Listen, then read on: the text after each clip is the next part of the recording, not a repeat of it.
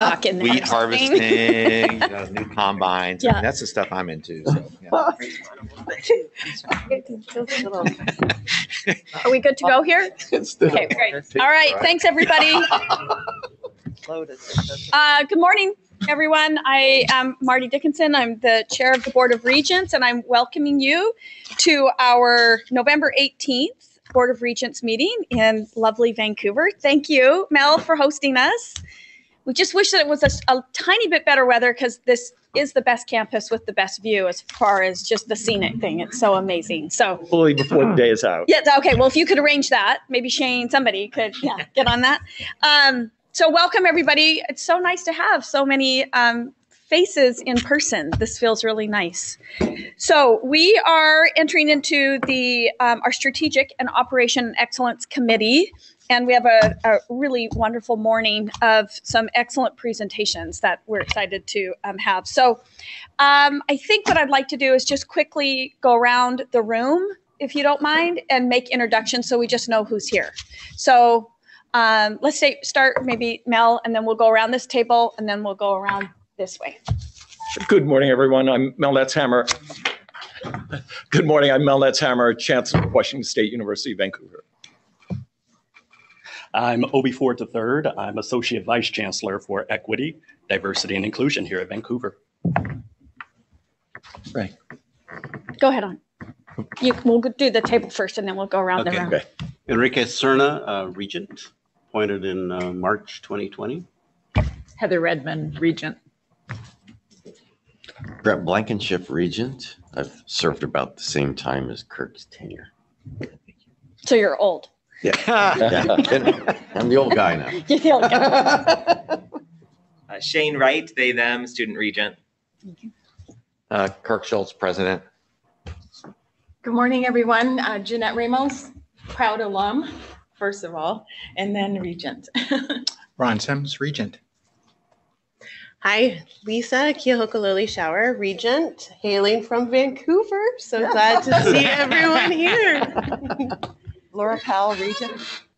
David Turnbull, faculty representative to the Board of Regents. Great, let's go. Yep. Guy Ellaby, Office of Strategy, Planning, and Analysis. Ray White, Director of System Strategy Planning. Mondo, ASWCB President. Evans Kames, and Buddy Vice President. Paul Keefe, Chancellor of Washington State University, Everett. Chris Floyd, Vice President, Strategy, Planning, and Analysis. What was that title again? I didn't Fran Hermanson, Executive Director of Institutional Research. Becky Landy, Assistant to the newly appointed Vice President. Julia Getchell, Vancouver Director of Human Resources. Don Shear, Senior Vice President for the WSU Foundation. Sandra Haynes, Chancellor, Washington State University, Tri-Cities. Morning, everyone. I'm Phil Weiler, Vice President for Marketing and Communications. Good morning. I'm Stacy Pearson, Chief Financial Officer for the WSU system. Hi, Celestina Barbosa-Langer, Executive Vice Chancellor of Research and Administration, WSU Health Sciences. Good morning. My name is Colleen Kerr, Vice President for External Affairs and Government Relations. Good morning. I'm Cheryl Camerzell. I'm the Chief Risk and Compliance Officer. Laura Hill, Senior Vice Provost, sitting in for Provost Chilton. Morning, everyone. I'm Ellen Taylor, she, her pronouns, and I am the Interim Vice President for Student Affairs. Hi, I'm Danielle Hess, she, her pronouns, Attorney General's Office. Good morning. I'm Darrell Dwell, Vice President of Health Sciences and Chancellor, WSU Spokane. Christine Fortforce, Vice Chancellor for Research and Graduate Education, WSU Vancouver and WSU Tri-Cities. Rennie Christopher, Vice Chancellor for Academic Affairs, WSU Vancouver. Great. And who's the two masterminds behind, if you'll introduce, since we're all depending on you too. Hi, I'm Chris Rhodes from WSU Vancouver, in the IT department. And Kyle Levy, part of the Office of Strategy Planning and Analysis, also IT. Great. Thank you, everybody. Welcome. Thanks very much. At this time, I'm going to turn it to Chancellor Mel Netzhammer to talk to us about WSU's equity impact, as well as we have Obi Ford joining us, and as you heard, Associate Vice Chancellor of Equity, Diversion, and Inclusion. So thanks for joining us. Thanks, Marty. First of all, Thanks to Obi for stepping in. Zoe Heigl-Strong has been my co-chair on the committee, and she was ill today, and so Obi on short notice is going to do this presentation with me. So thank you very much, and we wish Zoe the best in health. And first, let me just welcome everyone to campus. It's always an honor and a treat to host the Board of Regents on our campus. But also, I think, given the core of equity that is central to our campus and our system, and being able to address some of these issues while we're hosting is also particularly special to us. So thank you all so much for being here, and welcome to WSU Vancouver. We are going to talk today about what is really a preliminary report of the Equitable Policy and Procedure Task Force, which is a group that Kirk established about a year ago, just over a year ago. I'm going to give you a little bit of background around that, and then Obi will walk us through the equity impact assessment tool that our group has developed. And then after that, we'd like to have conversation about equity and the importance of equity-mindedness in the work that we do. So the Equity Policy and Procedure Task Force originated from conversations about equity equity and policy specifically, that President Schultz and I were having, along with many others. And those conversations took on a new urgency after the killing of George Floyd, Breonna Taylor, Ahmaud Arbery, and the events of spring 2020. We agreed that it was important to condemn systemic racism in our communities, but we also needed to address systemic racism within higher education, and specifically at Washington State University. That led to a series of discussions in the summer of 2020, first with the president, and then as our new provost arrived with Elizabeth Chilton, about the importance of addressing equity in our policies. So the president asked Zoe Heigl-Strong and me to co-chair the task force with the following members, several of whom are here today and have announced themselves: Celestina Barbosa-Leiker, Laura Greiner-Hill, Danielle Hess, Colleen Kerr, and Obi Ford III, who are all here. Holly Ashkanajad, Brian Dixon, Gita Dutta, Lisa Gehring, Jamie Nolan, Anna Plemons, Dana Ulrich, Lynn Varner, and Shelby McKay were also members of our group. You may not know them specifically by their names. It's important to name them. And also that that represents every campus and many of the units across WSU.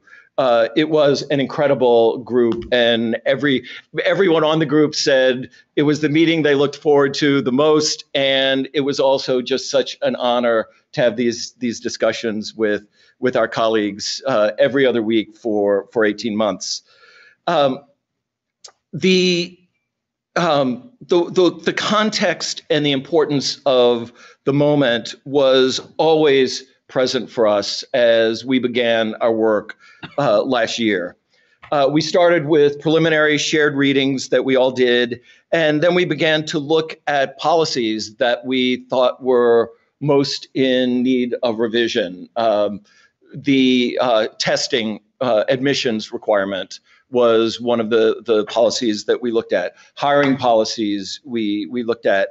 And as we started having those conversations, we really began to realize that there were a lot of policies that were in need of revision with an equity frame behind them, but that also we didn't really have a process for looking at those policies in an equitable way.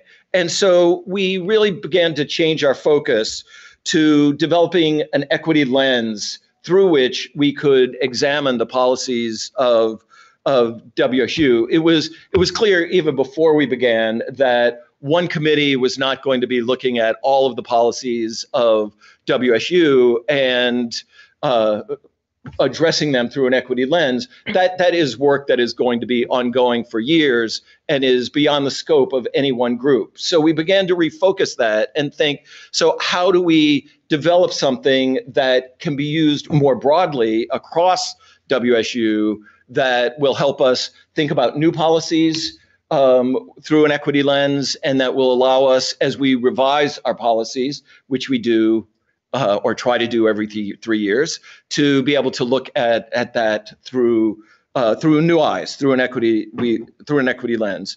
So we took all of that work. We looked at what other institutions have done. We looked at what a lot of municipalities have done in developing equity mindedness in their communities, and we applied that to what became known as our Equity Impact Assessment Tool. We started by just applying it to a couple of policies and seeing how it worked for the group. As a result of that, we revised it substantially. And then over the summer, we got together as a group. It was one of our first face-to-face meetings after the start of our group. Actually, I think it was our first face-to-face meeting of our group. And we applied it to a series of other policies within WSU. And once again, we revised it. And this iterative process became fundamental to putting together what we're going to present to you in just a moment. So we revised it multiple times within the group, and then we brought it to Cabinet in September.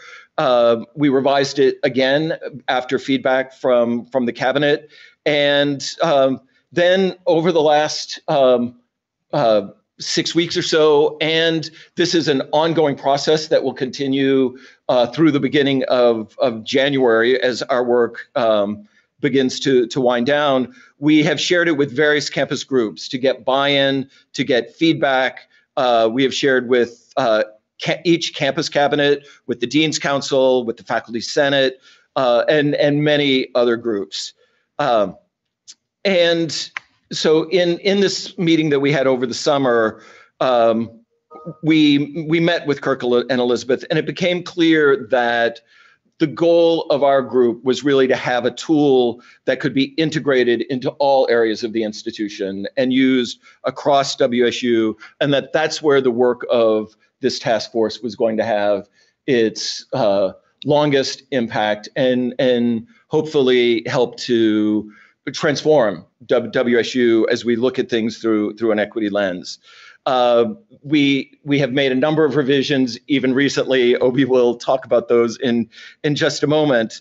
But now we'd really like to walk you through the tool itself, the questions, and then once Obi has done that, happy to take any questions. But really, we'd love a conversation with the Regents about equity mindedness and addressing the work that you all do, that we do as a community around policy and equity.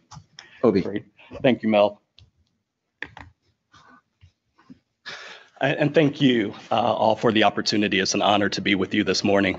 I want to expand a bit on what Mel named. And before we get into the questions, just I think it's important to say that this process is not punitive as a tool. We're often placing equity and diversity on a deficit. And so I think it's important to name from the outset that this is not a punitive measure. This is not deficit oriented, but intended to be facilitative, right? It's strengths-based and a source of empowerment and an opportunity for transformation for the campus. I also think about this tool through the lens of capacity building, education, an opportunity to establish a common language for our campus, right? And to really embed equity in everything that we do across policy, practice, process, and also impacting people. It's also important to name that, Mel mentioned equity-mindedness, and our process was also rooted in theory as well as practice. And so it's important to note that equity-mindedness in and of itself is a theory. Estela Mata-Bensmone's work informs equity-mindedness. We'll probably get into some of the indicators of equity-mindedness, but I think it's important to name those indicators as we go through these questions, which really center around becoming systemically aware, right? We've heard the term or the phrasing systemic racism, especially over the past couple of years, right? That is rooted in equity-mindedness, right? Really connecting to and dismantling and disrupting and engaging in conversations about the social and historical atrocities, right, that bring us to conversations around systemic racism, becoming institutionally focused, which again is what this particular impact tool intends for us to do as not only a campus at WSU Vancouver, but across the WSU system. Inclusive inquiry, which hopefully these questions we believe really encompass, right, this notion of inquiring inclusively, right, and thinking about that both qualitatively and quantitatively. There's also a piece of this about becoming race conscious, right, being willing to talk about race and lean in to conversations about race. Race is still one of the social taboos as relates to dialogue and conversations. And so there's a piece of this instrument where we are looking through an intersectional lens, right, across social identities and historical underrepresentedness. And within that too, it's critical that we center race, because when we look at any of our outcomes across the WSU system, we tend to see the greatest disparity as it relates to race, okay? And so race consciousness, and that's an empowerment term as opposed to being viewed on the deficit.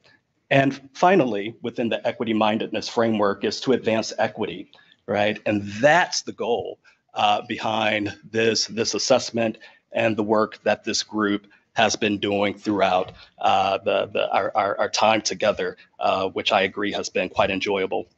There are a few other frameworks that lend to this work around microaggressions. We'll talk a bit about intent versus impact, but it's important to note that microaggressions too is a theoretical and practical framework rooted in the works of Daryl Wing Su, Solorzano, Chester Pierce, who's the founder of microaggressions.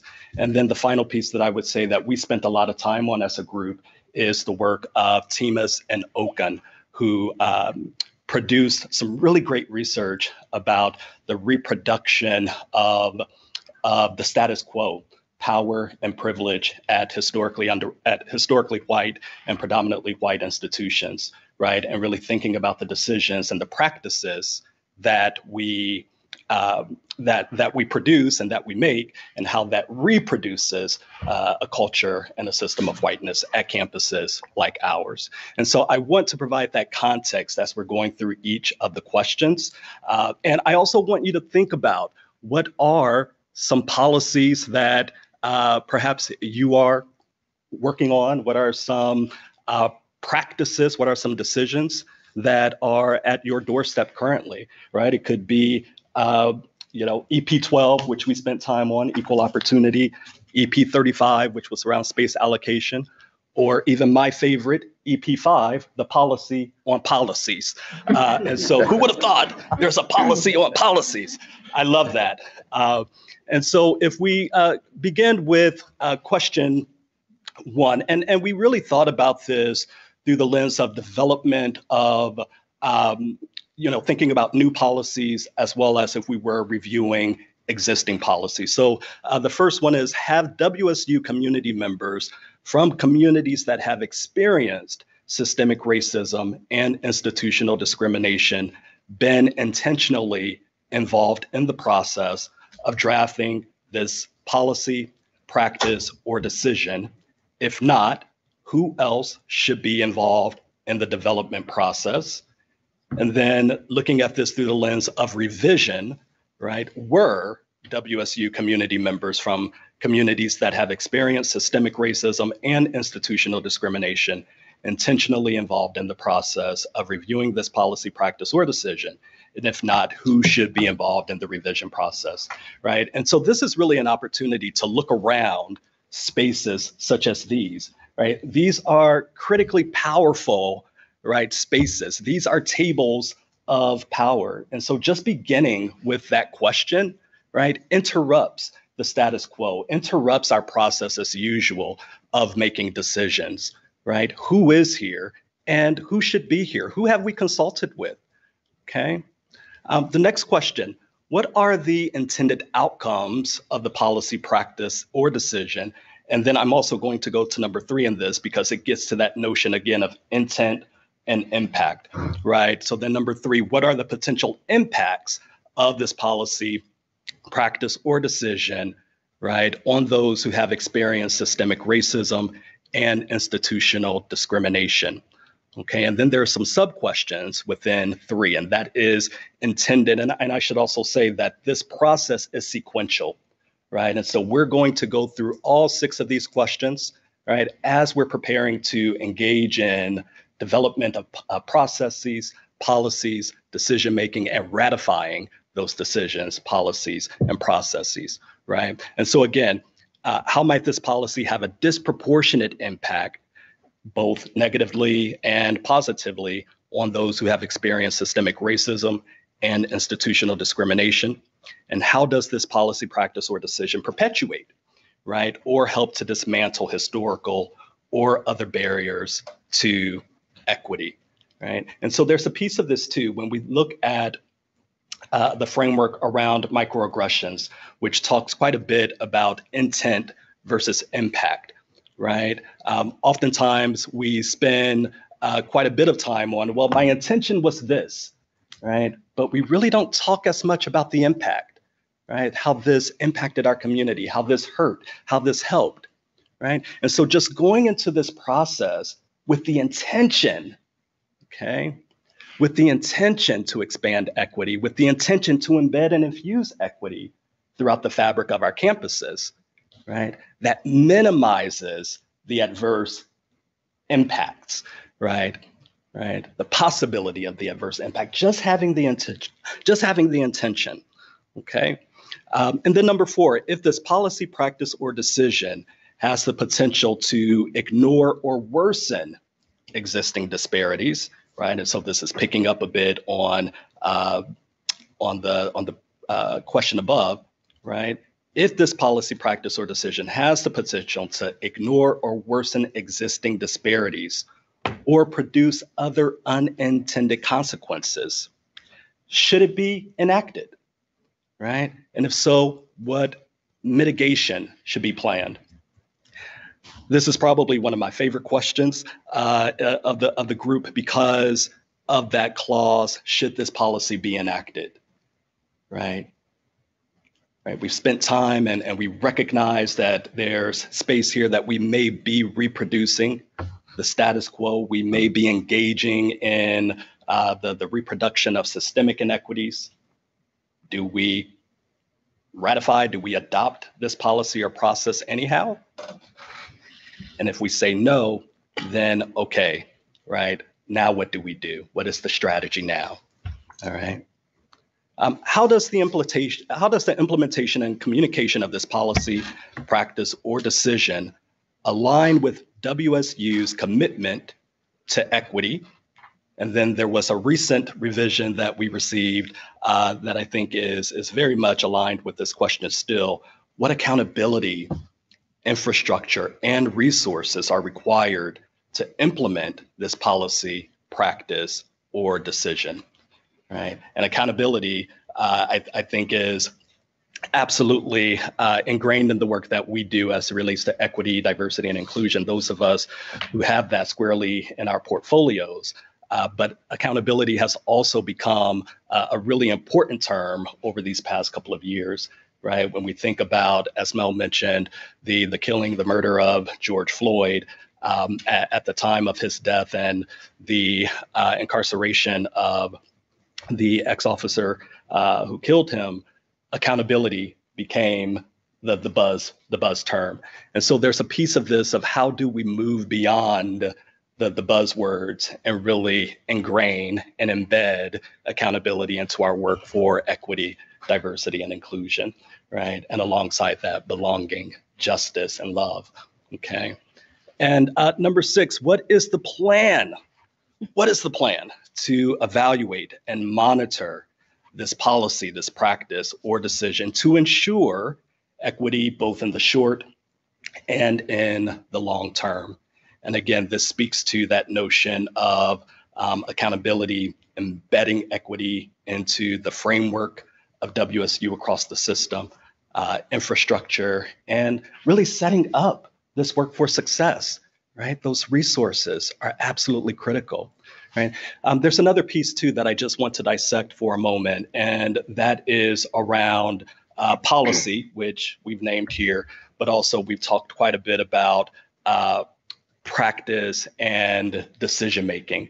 And so policy is very much ingrained into this particular strategy and tool, but it's also important to name our everyday decision making that we engage in. For example, we're in the process of our next iteration of the strategic plan at WSU Vancouver and as well as the system, right? What would it look like if we took a moment to engage in these assessment questions for equity impact, right?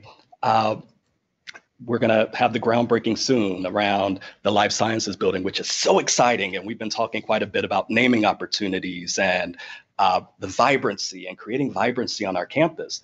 It's going to be critical that we engage in this process, right? And so these are things that go, that speak to policy, but also speak to our everyday decisions and the opportunities for us to interrupt our implicit biases, right? Our unconscious biases, okay? And really to embed and to engage equity in beyond the performative, but in really meaningful and authentic ways. And so I am just thrilled to be able to work with our chancellor on this and all of our colleagues in this space, and really look forward to hearing from each of you as to how you could see embedding this in your everyday efforts, right, for equity, and then how we may do that here at WSU as a system as well as our campus.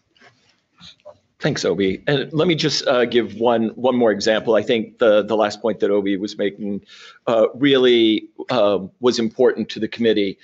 We can have a policy on hiring, and that policy, we can look at that through an equity lens. As we were talking about that, though, we also noted that there are a lot of procedures around hiring, putting together a search committee, and many search committees just reproduce themselves. And so it wasn't just the policy, it had to be the way that we enact those policies and realize those policies through the procedures that we use that also need to go through this equity lens. And once you get there, as we begin to think about decisions that we're making in this space, for this to be utilized more broadly, just thinking about the decisions that we make on a regular basis through an equity lens became really important. So I'm very glad that we're sort of ending our little presentation at that point. Now we would throw it open to the Regents for any questions that you might have for us, but also really for a conversation around this work and the importance of this work to WSU. I'll just sort of start. Thank you to the team for all the hard work on this, and you've really come up with some really good questions to ask, whenever a policy is set. One of the things that I was sort of wondering when we go through this, I was trying to think of policies that need to be changed, and hiring is an obvious one, that we've actually talked about in the past. How are you going to sort of sort through the policies, and there's many policies that already exist, to try to prioritize those that need to be put through this lens first? And because I know we'll likely do it with new policies, but there's probably a lot of other ones out there that need that revision as well? Yes, that is a great question. And one thing that I should have said is that we have recommendations that we're working on now that we will finalize and send to the president and the provost. And one of those recommendations will be around the policy on policies requires a 3-year review, but some of our policies haven't been reviewed in decades. So one of our recommendations is that we become more systematic in reviewing those policies so that every one of our policies is going through this process every 3 years, and that we're holding true to the policy that mandates that we do that. I think there are other pieces to that as well. And I want to be clear that this is not brand new, being introduced to WSU for the first time ever. Our student affairs office on our campus in Pullman, they are looking at student processes, student policies through an equity lens every single day. That is paramount in the work that is happening. There are many places across all of our campuses where this is already happening. What we really want to do is institutionalize it across WSU, and that requires us to, I think, become more systematic in reviewing the policies that we have. So this would become a core piece within the policy on policies? Danielle is nodding vigorously. Yes, Yeah. that is also one of the recommendations that we are making from our committee. I apologize. I'm hesitant to just blurt out the recommendations because the president and the provost haven't seen them yet, and so I think but as they're related, I'm happy to talk about them. So, question on this revision of existing policies piece.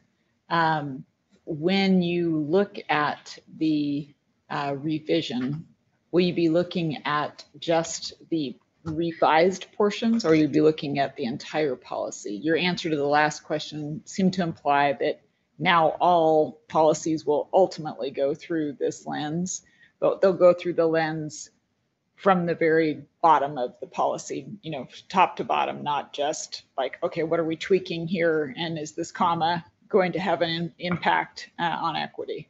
That would be our hope. Okay. And can I add to that? We've also talked about what would it look like to have a before and after, right? So that community members would know what exactly was changed or updated per that policy. There's some great examples of this at other universities who have implemented and formalized or institutionalized an equity lens where they show the before and show the after for the impact. And follow up on that, like what about a budget? So this is policies. I'm trying to think of what's a policy, practice, or decision versus what's kind of a structural element of the university or a kind of a assumption. We sort of have we have an institution, and so the institution exists, and then there are sort of it's almost like if you think about a building, this would be sort of like the furniture and the repainting and the renovation of this wing or something like that. But the basic, like we have this land that these buildings sit on and all these people doing their thing. We're not looking at that, are we? Or is this? I'm trying to figure out how deep does this go? Well, I think I think that it does go that deeply, right? If we're really looking at, and I think it's important to name as we show up here in the homeland of the Chinookan and Titan-Upon peoples and the Cowlitz Indian tribe, right? That we are engaging in a process of if it is about furniture or what have you, there is a structural piece of that. And I think it's important how you named the structural nature of our existing and how we're coming here today working and being on indigenous soils. And so I think just as an homage and a respect to our ancestors in that way, going through this process, it is critical.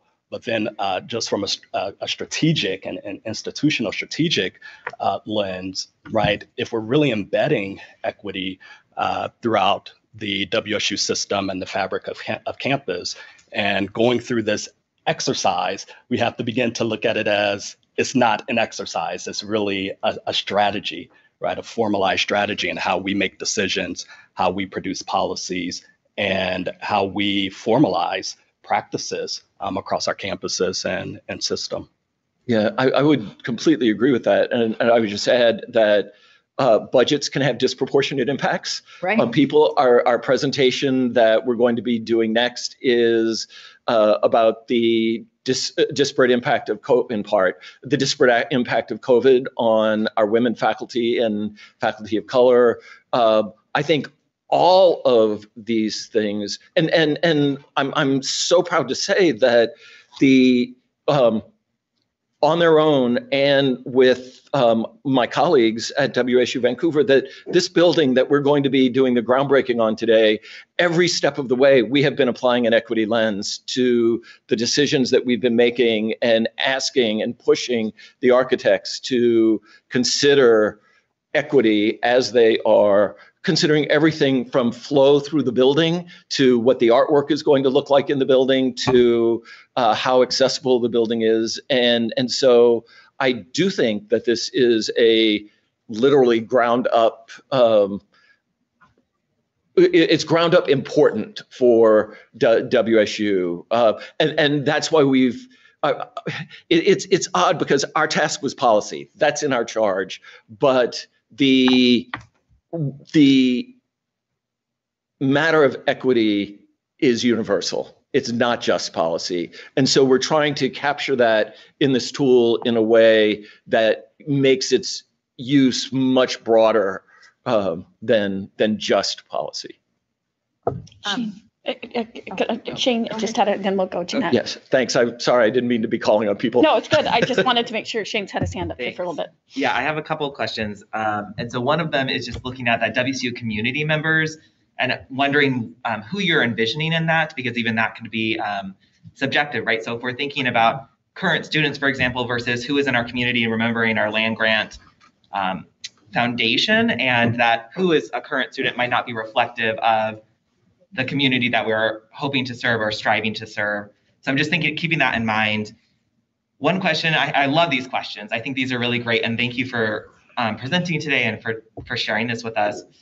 And then I'm finding myself reading these questions and reflecting back on this as a tool and asking these questions of the tool even. So for example, number 6, what is the plan to evaluate and monitor the policy, practice, or decision? Can you talk about what you would envision for this policy or for this impact tool and moving forward, and how to continue to revisit that and not let it just become stagnant?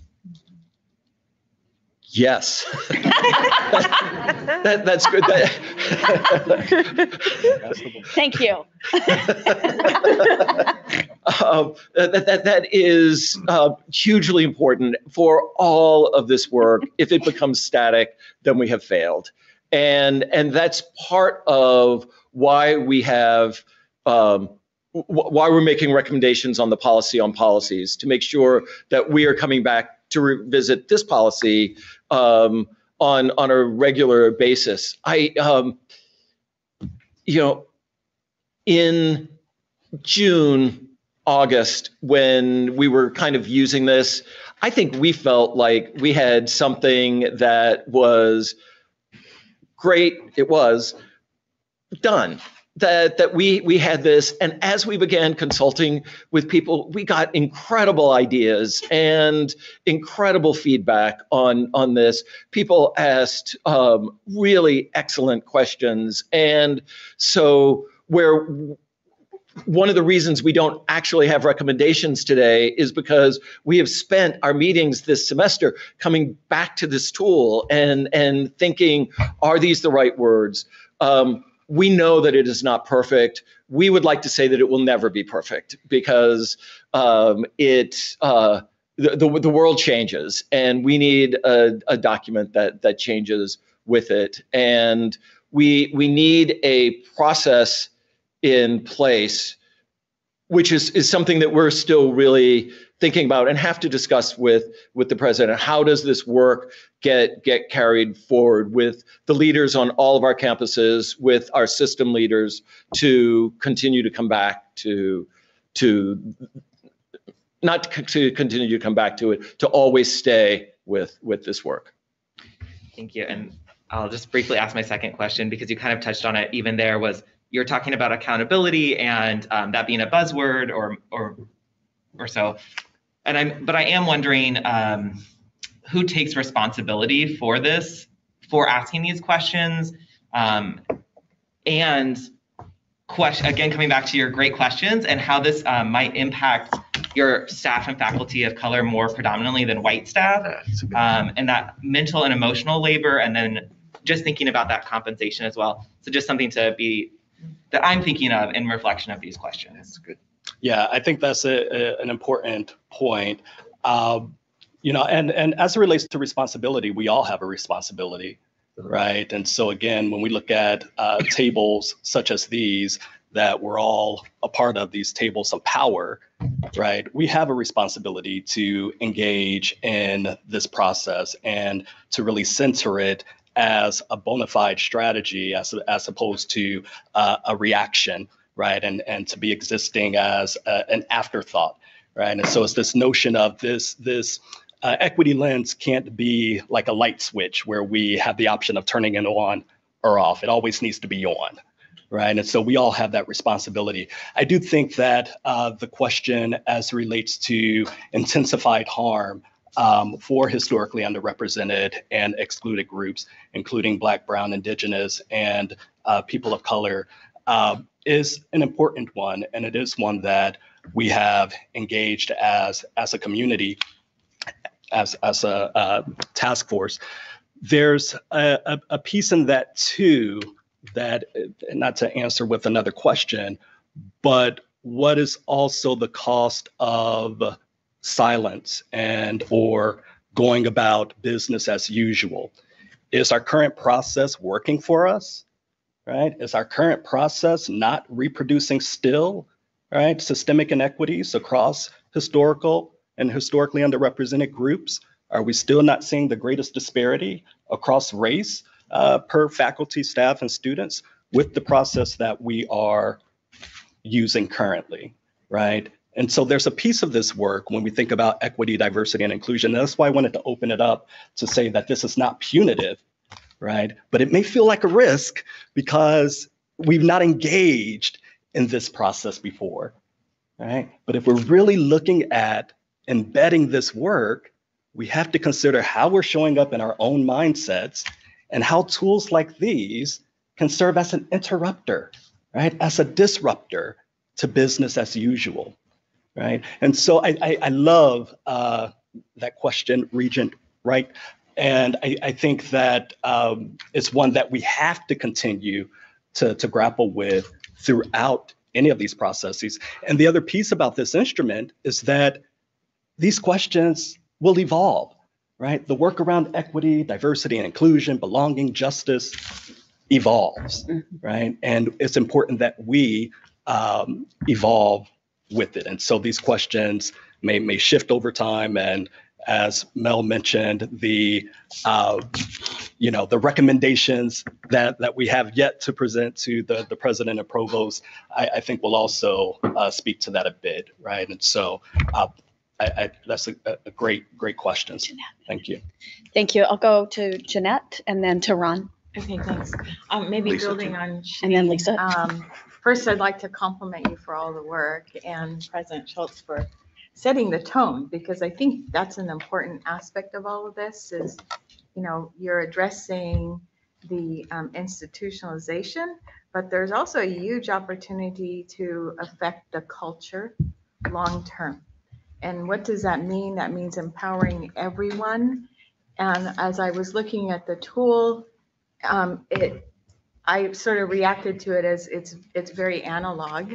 And one way to go about spreading to a more plural system is, how are you going to modernize that and engage everyone? And there might be a huge opportunity to really expand the tool in a simple way with the why and the explanation and the aspiration added to the framework so that everybody in the system participates, not just the policymakers. So imagine, with the student body, with the faculty, pushing it out as a modern index of questions with all the explanations behind it in the framework. That was my reaction. I would just compliment you on the work, and I think that speed is important, culture is important, and you want to, I worry about getting bogged down and making it check the box bureaucracy. So how do you capture the spirit? Humanize it a little bit. Yeah, and then the stories will follow. So then you attach stories and you attach data. So I'm just blowing it up as a system in my mind anyway.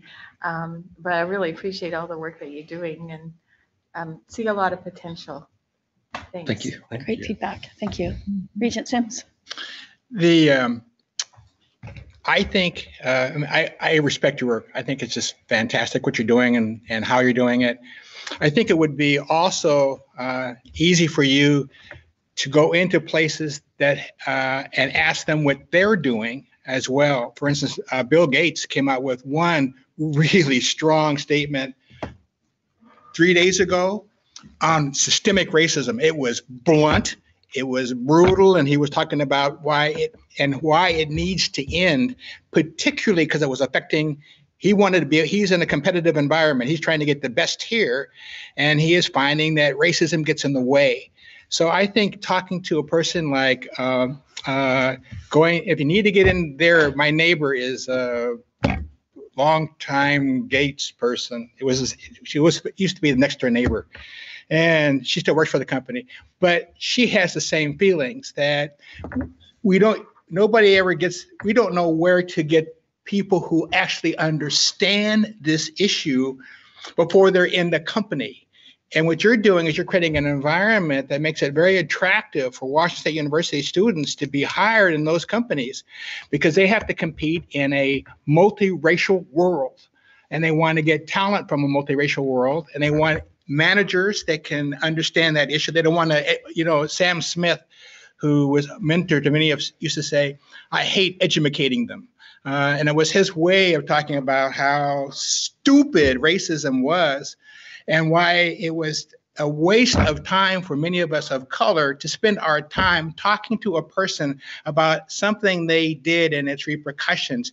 What you're doing is you're doing that much earlier in a higher ed environment so they don't have to be retrained after they leave here.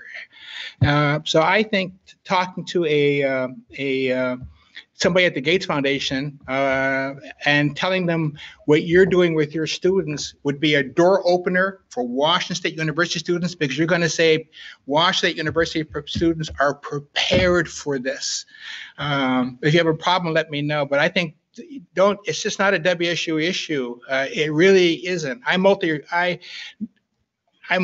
My wife is from the Philippines, and Laura, I can tell you, it gets to be rough out there because people are saying, well, why would she marry a black, or why would a black marry a Filipino? I don't know. I fell in love with her.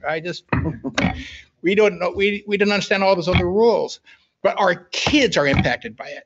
Mm-hmm. And I'm too old to put up with it. So I get shorthanded sometimes when I say to them, hold a second. Yeah, they're proud of their being in a multiracial family.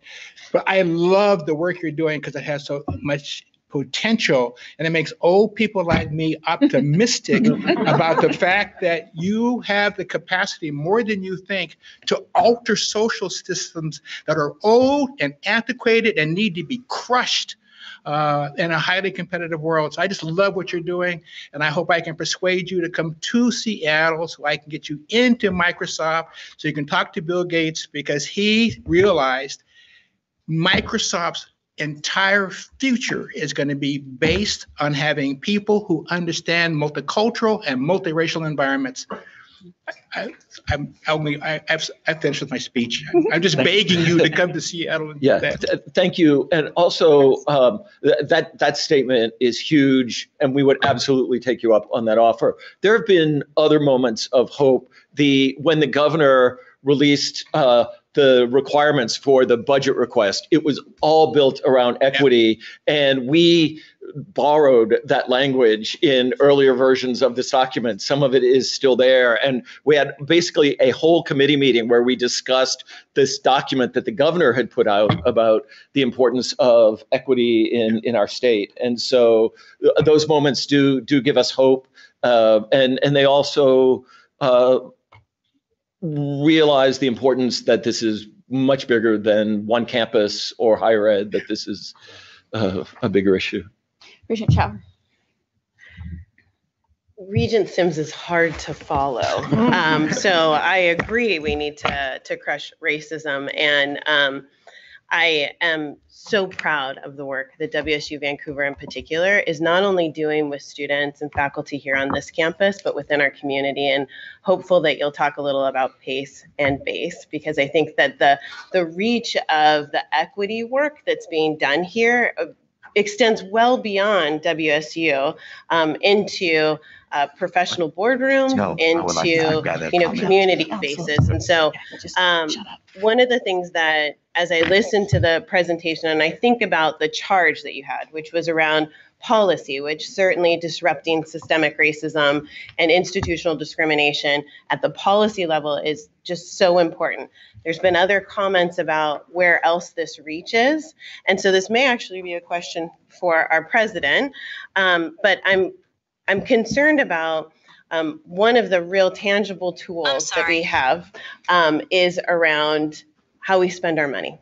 So how does this sort of equity impact assessment relate to our budget models? So, I mean, when we think about, let's say that we can solve all of our policies, which is a daunting task, are we doing that with the resources that we currently have and asking them to do more? Are we dedicating resources to make this a priority? And are we utilizing the same kind of assessment throughout our entire, overall WSU structure, to Regent Redmond's comment about, even just the spaces? So my question may not be directed at this end of the table, but rather at this end of the table relative to just how do we take this really good work and leverage it throughout the entire system. And I was trying to find, and I just can't find it easily, but I believe in one of your goals, President Schultz, it's around kind of a president's commission, if I recall correctly. And so I'm just curious, maybe not in this space or at this time, but I'd like to better understand how this fits with your strategic approach and how we can fold in the financial resources to be able to support the work. Because to Regent Wright's comment, this kind of real meaningful work doesn't live on unless we financially invest in ensuring it lives on beyond one committee. So that would be. Thank you.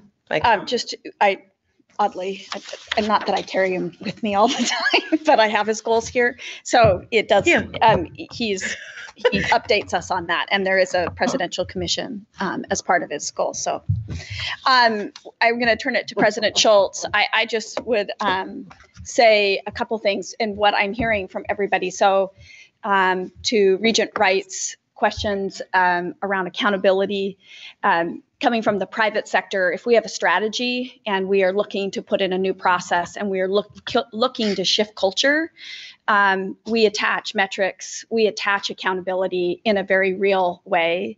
And so as we start to look at how you want to, in particular, if you are needing and wanting and to make this go and have a financial component tied to it, I believe that you have to, and you're probably already doing this under your recommendations, have a very clear set of criteria and measurements in which you're holding all of us accountable to.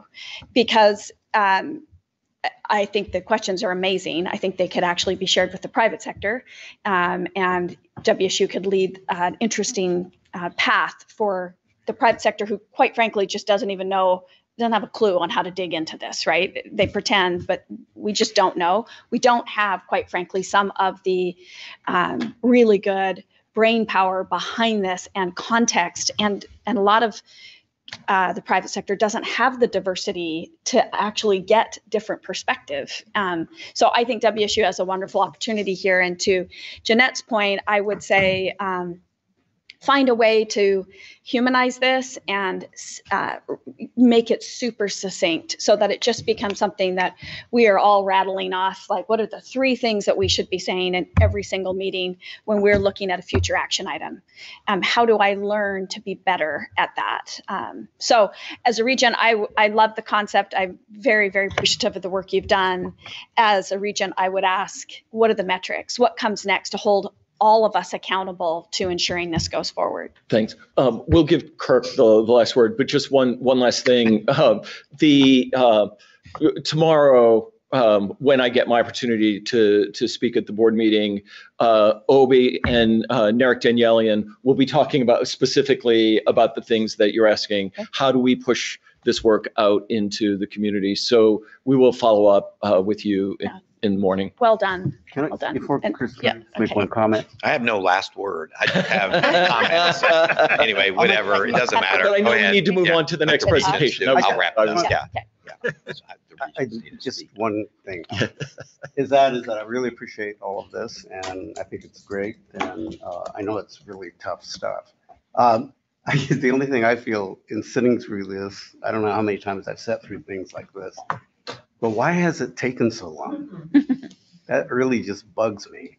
You know, I mean, talk about age. Ron is older than me, by the way. But anyway, I get very frustrated that it's taken so long in my life, you know, that we're talking about stuff like that. That's all I have to say. It's a very fair question. And if I could also offer, our campus, WSU Vancouver, we have proposed an equity lens years ago, and there are a number of groups. Regent Shower named one, our base committee, building a community of equity. We've been engaged in the work of an equity lens from the outset of my tenure, which began back in 2017. And there are plenty other groups and committees and councils, as our chancellor alluded to, that has been engaged in the work. But agreed, 100%, right? Why has it taken so long? Can I just make one last comment? That in the time that I've been on the board, this table, which is of power and privilege here, has changed. And so I do want to say that there is already shifts happening, and I'm incredibly proud of that. There's more But then work I got to done. say, why did that take so long? Right. Well, I don't disagree, but I do want to celebrate where we are moving towards, which is a different look and feel. Right. And there's always more, so ever evolving, right? Ever evolving. Okay, can you bring it home for us? Sure. First, Mel, and to your team and everybody, thank you for this work, because it's hard work. And I do appreciate it. I know we got a lot of people in the room that have been very involved and engaged with it. I was reflecting, and I think I told Mel this earlier, that every year when I do reviews of most of the people in the room, people have to submit 3 kind of key areas that they want to work on next year, whether they're chancellor or vice president. And if I go back a couple years ago, a couple people would have in their top 3 mentioned diversity, equity, and inclusive excellence. This last year, everybody put that in there. Not, and this goes back to Shane, to your question, not because I told everybody to put it in. People said, this needs to be part of what I'm doing, whether it's in fundraising, whether it's my campus, whether it's my particular area.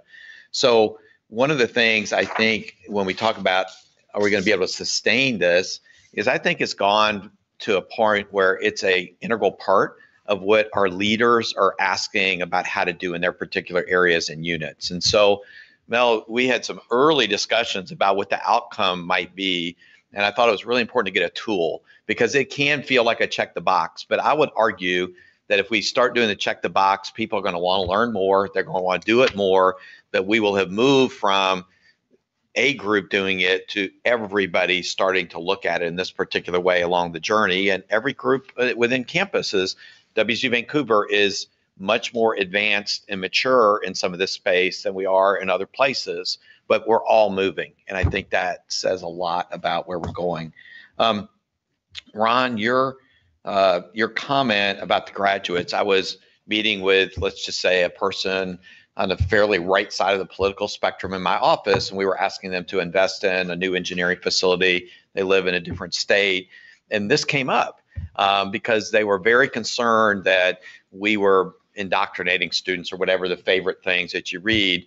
And I told him, I said, our job as a higher education institution is to prepare graduates to be successful in a diverse workplace so that you don't have to do that when they're there.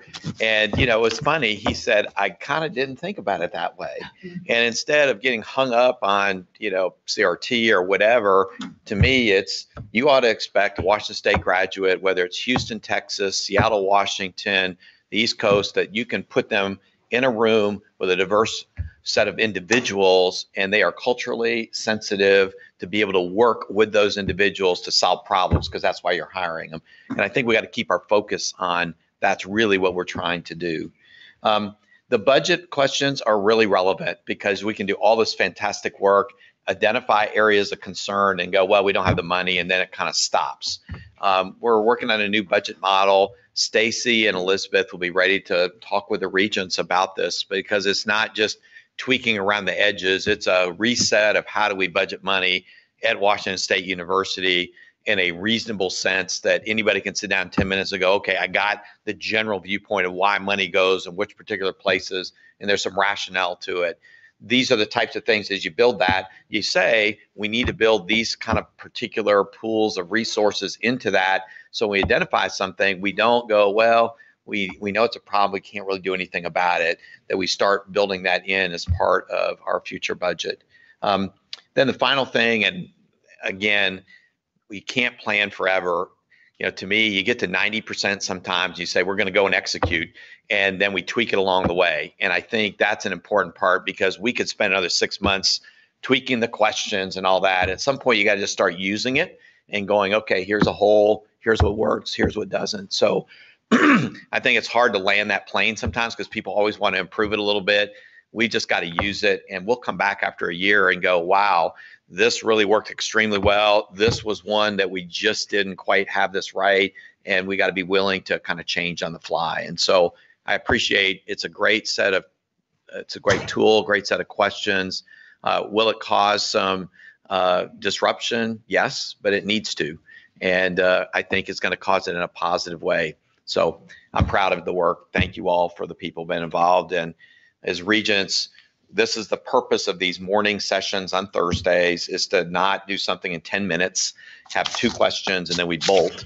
So it's good to be able to spend an hour on something, and actually we want to continue to have this dialogue. So it's great dialogue. Yeah. I have one quick question as it pertains to this, and I'm sorry I didn't catch exactly who was involved in the committee structure of this, but I think, you know, our medical school has done a very, very nice job of really trying to dig in and understand, you know, what we can be doing from an equity standpoint, as well as a diverse standpoint, because it's so important from the healthcare delivery side of things. So is that an engagement that we have representation? Oh, okay. Thank you, Dr. Leiker. So, okay. And she will be up. She's coming up next. So I've just teased her on. Yeah. So, okay. We're going to take a quick break. I want to also recognize that we have Regent John Shetler, who is, I'm sorry that I missed him this morning as we were doing introduction. So good morning. Morning, John. Good to see you, John. Have any questions? Do you have any questions or any comments that you would like to share here? Many of them were raised. The biggest thing for me, though, is how do we measure success and how do we hold ourselves accountable? And I'm sure that that's all made into the policies that I look forward to working with the team in the committee in the coming months and years ahead to ensure that we succeed in this area. Good. Thank you. Regent Shetler. Okay, it is about 10:05 here. We're going to break. We'll reconvene at 10:20 and get into our next presentation, which is equity in research. And so we're very excited to have you. Thanks, everybody. Thank you very much. Yeah.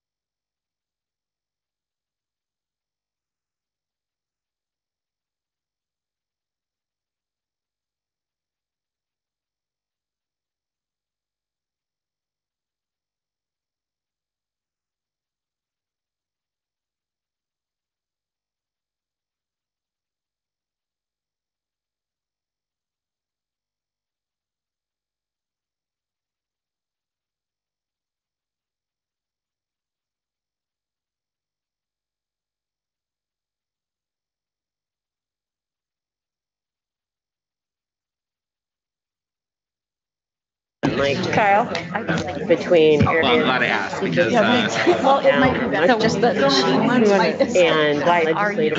We want to go library. You know, would it be Well, I'm worried about having the Supreme Court do it now.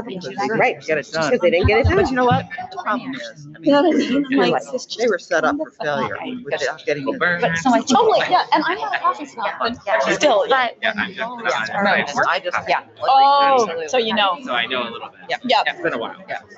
Okay, we are calling our Regent meeting back to order. So we'll go ahead and get our past chair and our president to come sit down. Des is on it. Yeah. Thank you, Des. I'm not all that enamored. All right. I did want to quickly introduce the two most important people actually at our meeting that they were behind me making sure everything happens. We wouldn't all be here actually if it weren't for the superstars of Desiree Jacobson and Mary Beacon. So thank you. Appreciate it. Lots of coordination goes into this, and if anybody's ever been under the ruling of Des, you know what that means. So, okay. We are moving on now to our discussion and presentation on equity in research, and we are really fortunate to be joined. Just be patient with me because I think this is worthy of sharing some of this. With Dr. Christine Portfors, who's a professor of the School of Biological Sciences and the Vice Chancellor for Research and Graduate Education at Washington State University, Vancouver, and Tri-Cities. Her research focuses on the neural and molecular mechanisms underlying hearing loss and communication disorders using bats as a model system. Her captive colony of bats at WSU Vancouver provides unique opportunities for undergraduate students to gain valuable research experiences.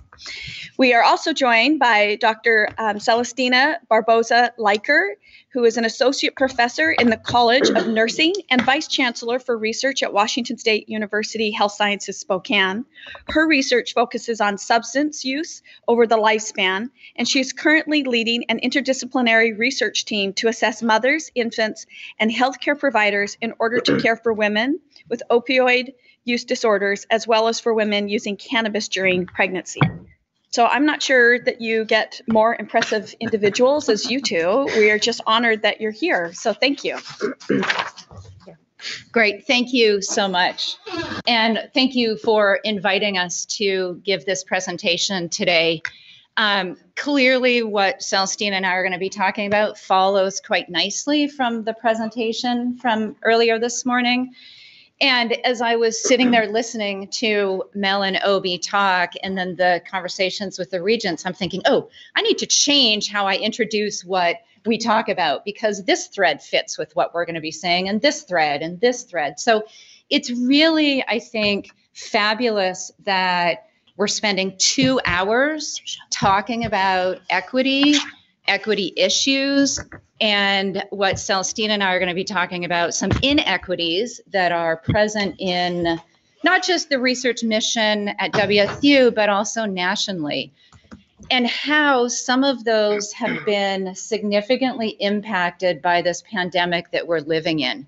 And these impacts, as Celestina will talk about a little bit later, are not just from 2020 and 2021, but they are long-term impacts on some of our research faculty and our graduate students and our postdocs and of course our undergraduate students. And so we just felt that it's very important for all of you to understand what is happening within the research world. Also, what is happening within WSU to try to mitigate some of these inequities.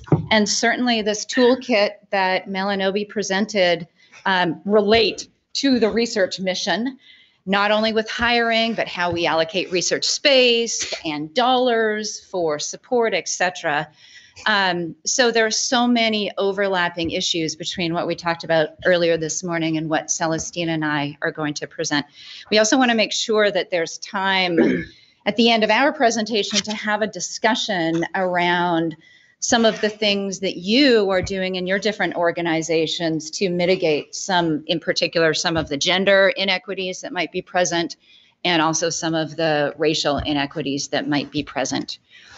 So what we're going to talk about today, just really briefly, is to help you understand research inequities, both nationally and at WSU, to understand how the COVID-19 pandemic has exacerbated these inequities, to understand what WSU is doing to mitigate some of them, and then hopefully to have a discussion to share strategies. So this is what you can be thinking about as we're presenting. What are trends that you're seeing in your workplace? What are you doing to support gender and racial equity within your own organizations? And then help us brainstorm about things that WSU can be doing to help move further along with our equity mission. So some of this stems from some data that I don't know if all of you saw it or just a subcommittee, but was presented at the May Board of Regents meeting by Vice President of Research, Chris Keene. And what he shared is that at WSU, the tenure or tenure track women faculty have fewer awards, so research awards, and are less often the lead principal investigator compared to their percentage of faculty. So what this table shows, this is from 2019 data, and you can see here that we have the professor category, associate professor, and then assistant professor. These are the number of faculty in all of those categories. These are the number of lead PIs in those different categories. Then we have the number of awards. This circled column is the percentage of female faculty as full professors. And you'll see that there are 26.8% of WSU full professors who are female. At the associate level, 38.7% of our faculty are female, and at the assistant professor level, 47.9% are female. So this provides an indication right here that at the rank where people are hired in their first faculty position, the assistant level professor, we're doing pretty good around equity. We have almost 50% female and male faculty members. But as you go higher up in the ranks, that changes quite significantly. So at the associate level, we have about 39%, but then at that full professor level, it is only about a quarter of our female, only a quarter of the faculty who are professors are female. Then when you look at the percentage of female faculty members who are holding grant awards, it is even less than the percentage of female faculty in that category. So if we go back to the assistant level professors, of the 47.9% female faculty assistant professors, only 34% are lead principal investigators on grants. The associate professor, 30%, and at the full professor, 16%. So Chris presented this, and there was a little bit of a discussion afterwards. And Celestina and I then thought we should really present a more full data set for you all to really think through this and understand what's happening at WSU. So our takeaways, at the assistant level professor, we're pretty close to being equal men and women. At associate and full professors, there's an imbalance of men and women faculty members, and that women have relatively fewer awards and are less often lead PI compared to their percentage of faculty. So what does this mean? This means that we have to make sure our women faculty are being promoted and retained as often as our male faculty.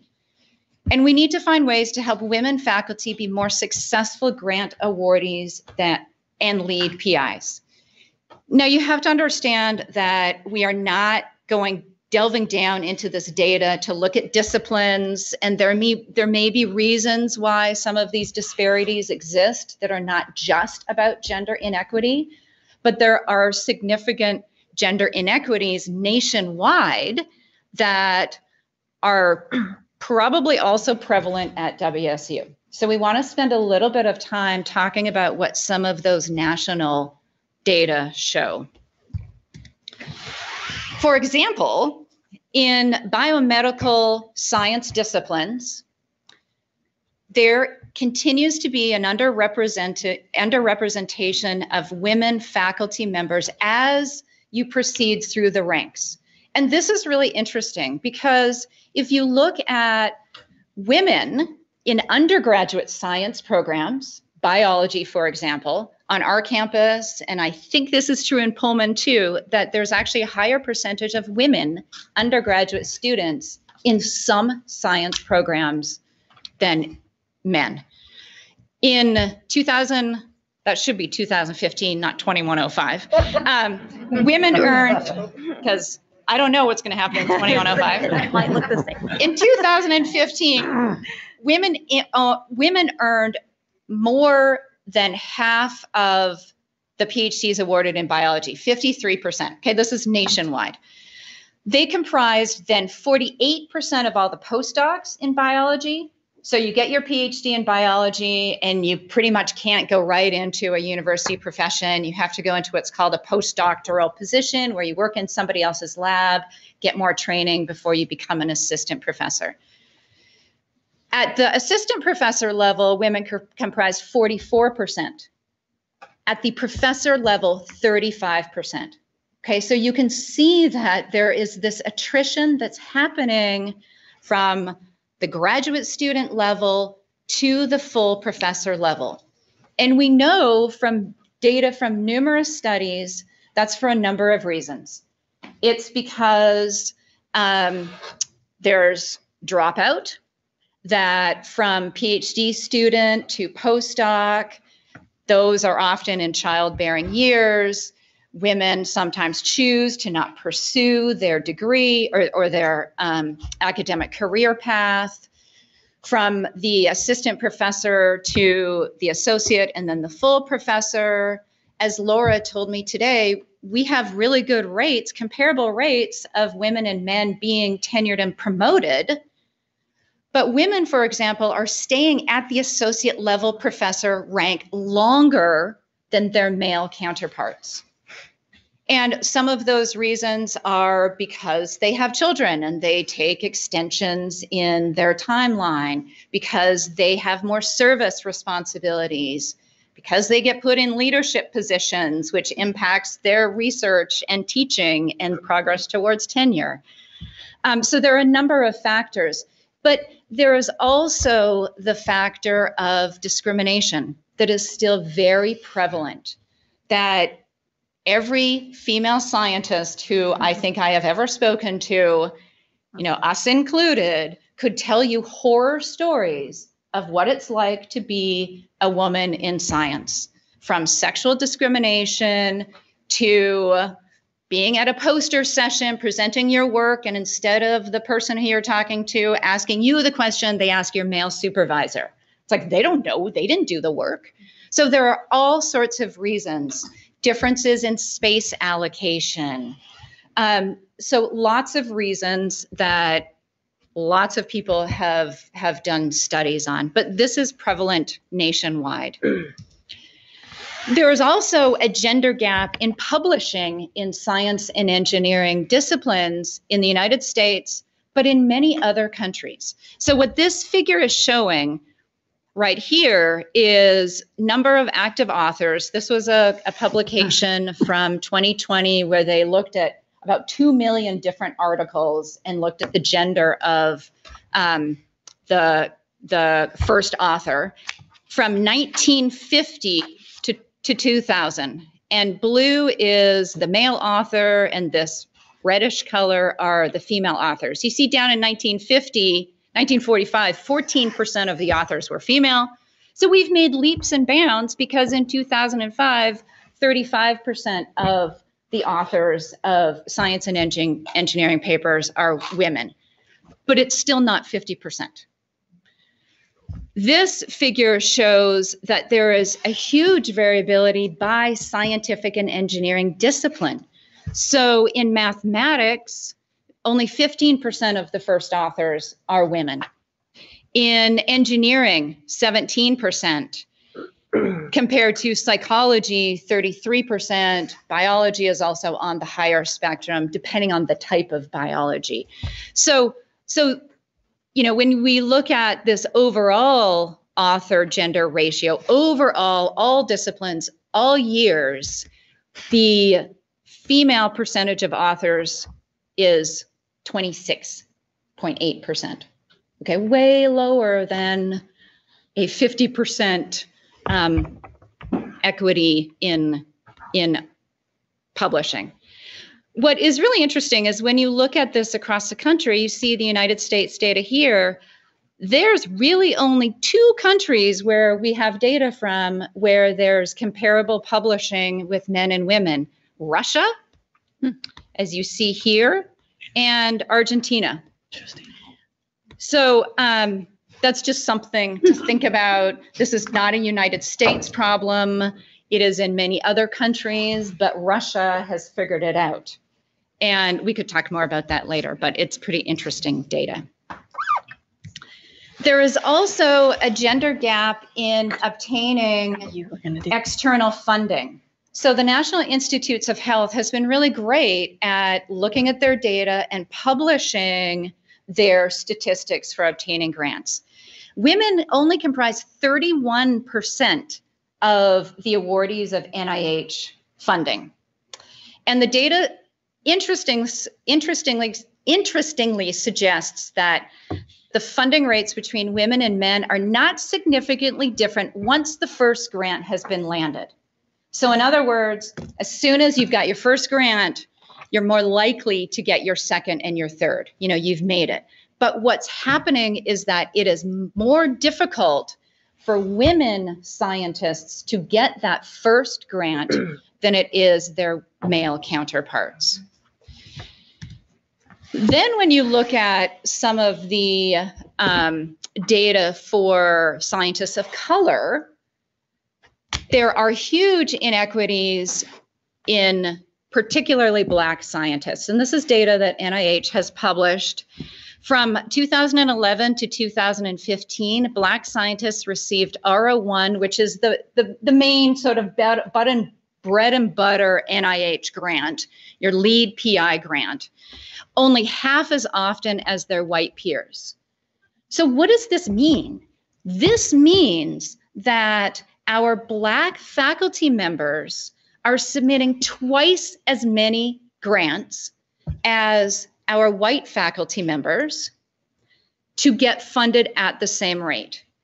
And for any of you who've ever written an R01 grant proposal, this is not something you sit down and do in a week. This takes extensive amount of time. It takes extensive amount of time to get the preliminary data, to do the research, to get enough data to put in your grant to actually make it competitive. And our Black faculty members are spending significantly more time doing this. So that means that they're not publishing as much because they're writing grants. And it is a huge, huge impact.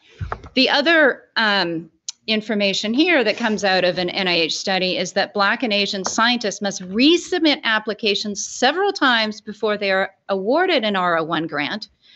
And Black and Hispanic scientists are less likely to resubmit applications.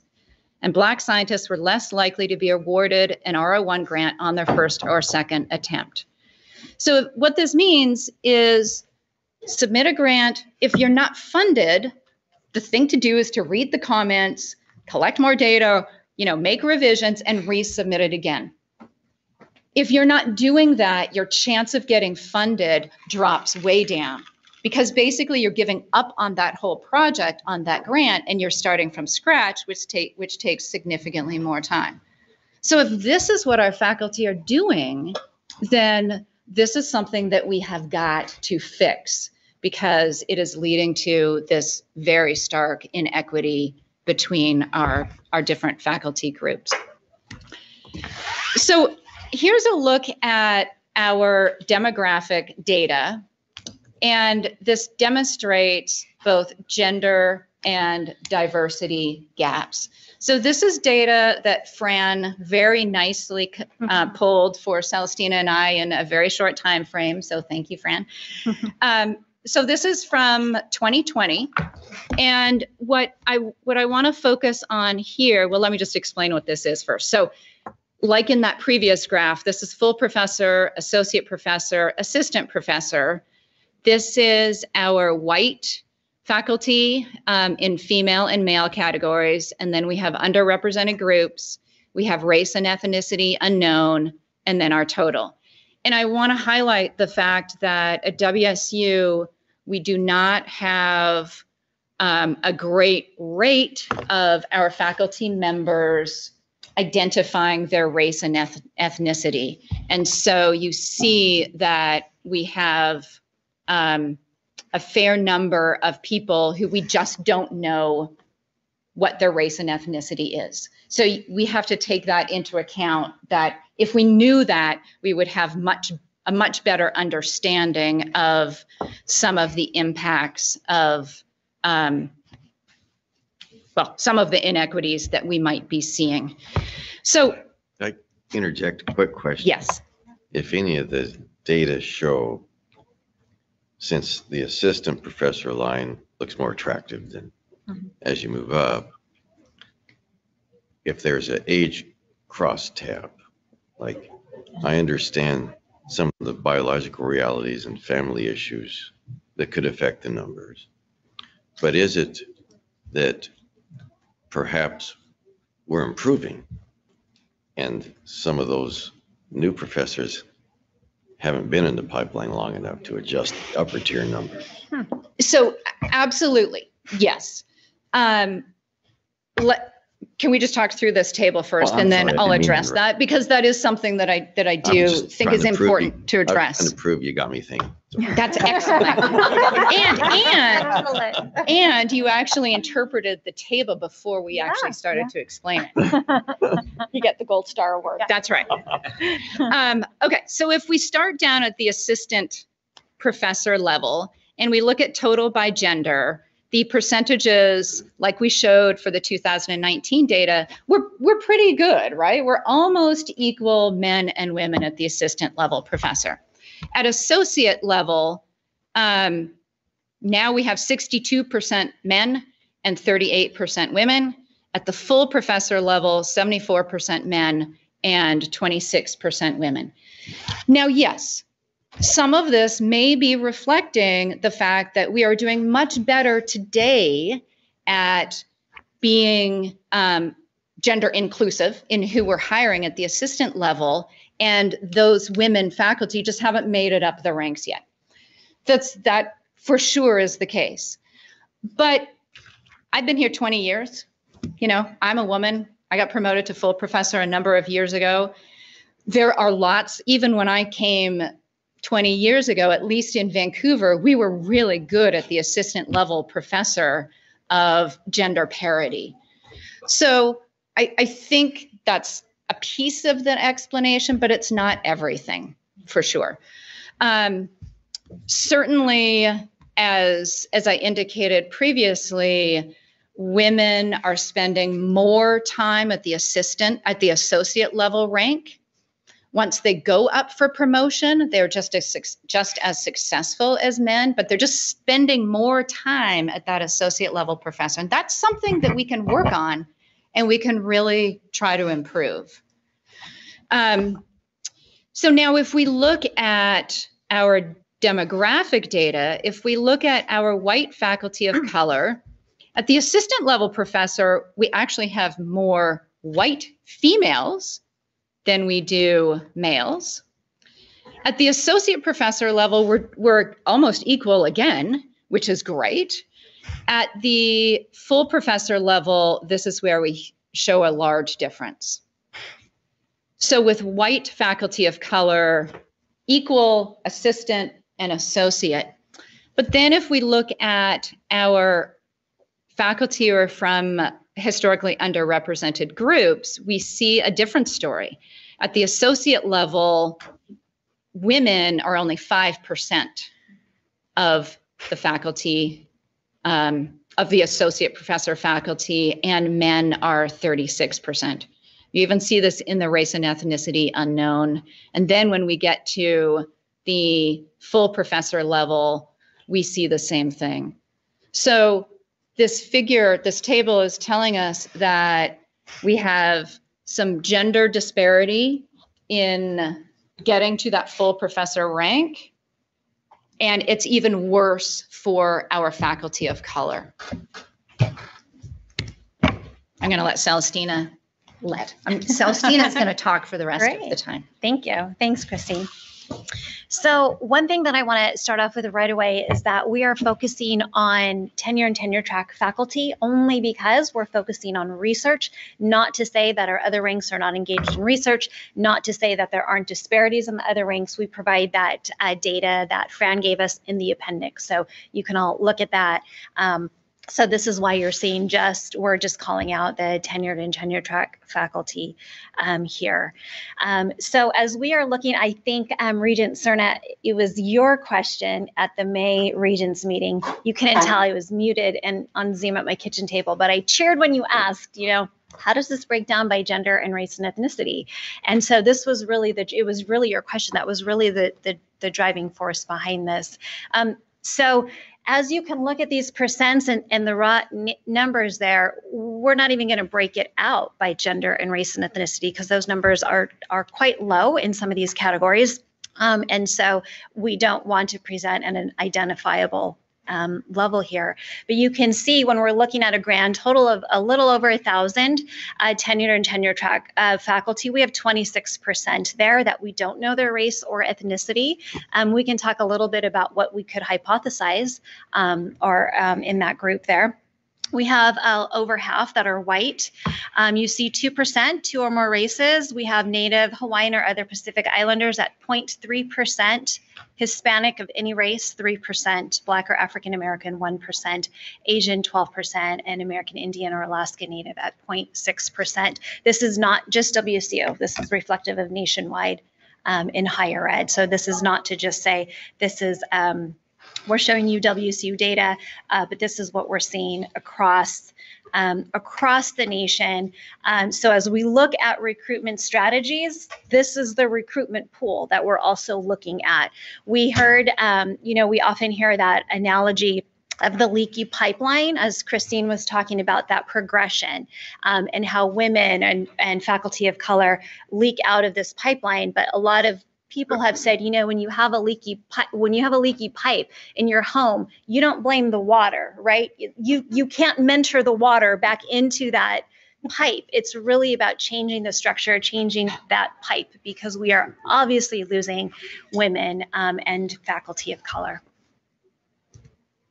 So I want to talk a little bit about the COVID-19 pandemic. This is a quote that I think really helps set the stage here. It's from the executive director of the UN for Women at the Commission on Status of Women conference this year. It says, the COVID-19 pandemic is the most discriminatory crisis we, women and girls, have ever experienced. When you have an overlay then of women of color, you can imagine COVID-19 is not the most discriminatory crisis, but on top of everything else. So the pandemic, I know we were able to present to you earlier this year about how the pandemic, a lot of us had to we had to pivot our research. We tried to focus on COVID-19 issues. We talked just a little bit about some issues that researchers were having in the lab and collecting data. But it did impact research productivity in a variety of ways. And we now have a lot of literature nationwide about how exactly it did impact researchers and research. The most adverse effects that we see are those working with human subjects, bench scientists, women scientists, and scientists with young children. And we'll see that. That picture there I've taken from a documentary called Picture a Scientist. If you have not seen it, it's on Netflix. I encourage you to watch it. It's called Picture a Scientist. It won't leave your mind anytime soon after watching it. So please watch that. So here is a bar graph here. The longer the graph, it is the most research time lost. So those large bars there, you can see that's how much time has lost. You can look by field or discipline there on the left. On the pink bars, we look to see who exactly lost the most time. The bar up on the top says if you had a dependent 0 to 5 years of age, you lost the most time research-wise. We know this. There's data out now that's getting a lot of press, saying that women who have children at home worked a full-time job at home, homeschooling their children and doing the childcare during the pandemic on top of their full-time job. So I'm sure many of us here were in that boat.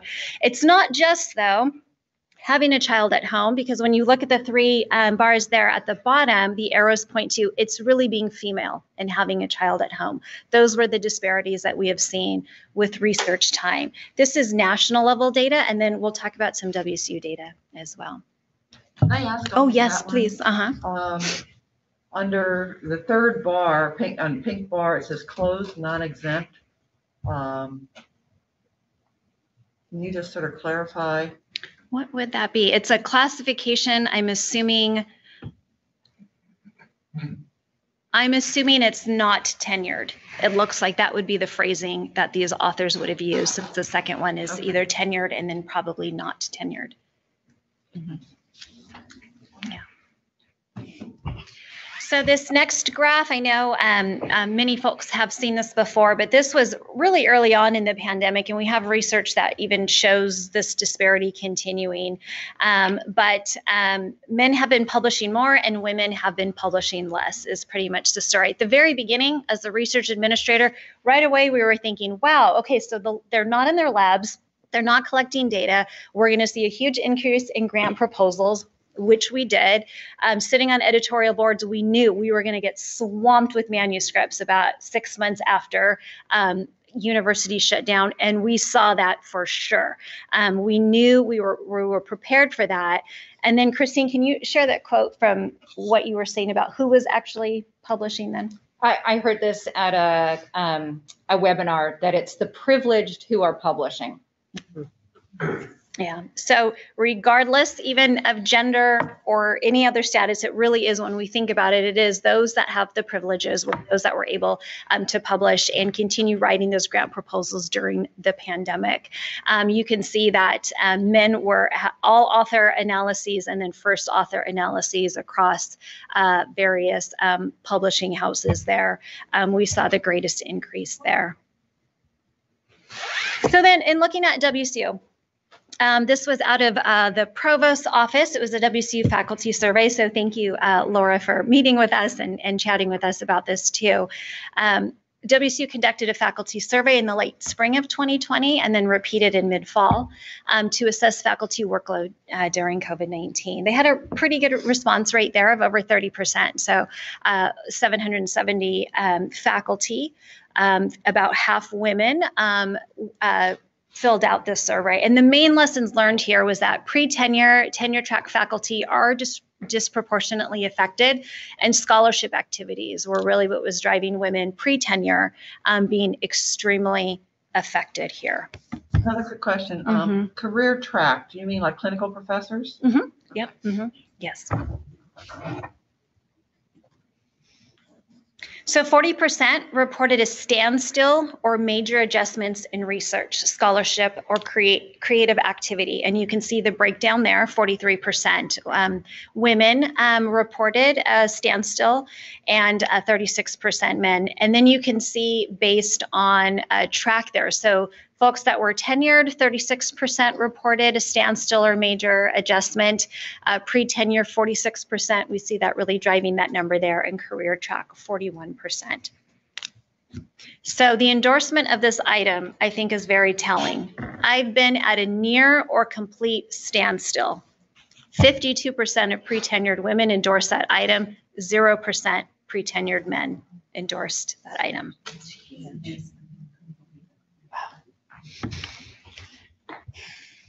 So what are we doing? So this is a problem, as we've been talking about, worldwide, nationwide. There are a lot of things that WSU is working on. And we're going to need to do a whole lot more as well. The first off that I want to talk about is that equity lens that we just sat through that presentation, and utilizing that lens and being able to utilize that lens as we look at policies, practices, et cetera.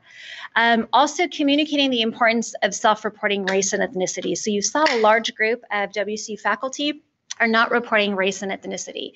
And there is some research that shows in various types of research designs, it's going to be those from minoritized populations that don't report. However, we're not doing that type of research here at WSU, right? I know as the morning that workday launched at 8 a.m., I clicked in to make sure Hispanic was checked, right? I know that's important, and I was doing that. I don't know who else was doing that, but I wanted to make sure that it was there. And we can have a discussion about that. My thinking is that we're probably going to see that it's majority white and male there. Cluster hires, mentoring, and research focused on underserved communities is also going to help this. As we are looking at these cluster hires for recruitment, that is going to be really needed. Mentoring, it's not just recruitment, it's retaining our faculty of color and our women. When we have research focused on underserved communities, and when this is a priority and when this is highlighted, that means we get to work with those underserved communities. That means we get to hire faculty that have expertise in working with those communities, and research coordinators and research assistants that are living into those communities. That is going to really, really help with these efforts. We have guiding principles in the provost tenure and promotion guidelines to move away from this one size fits all. Many of us grew up in this one size, you had to look this way to get tenured. You had to look this way to be a full professor. And we're moving away from that. I think that's going to be crucial.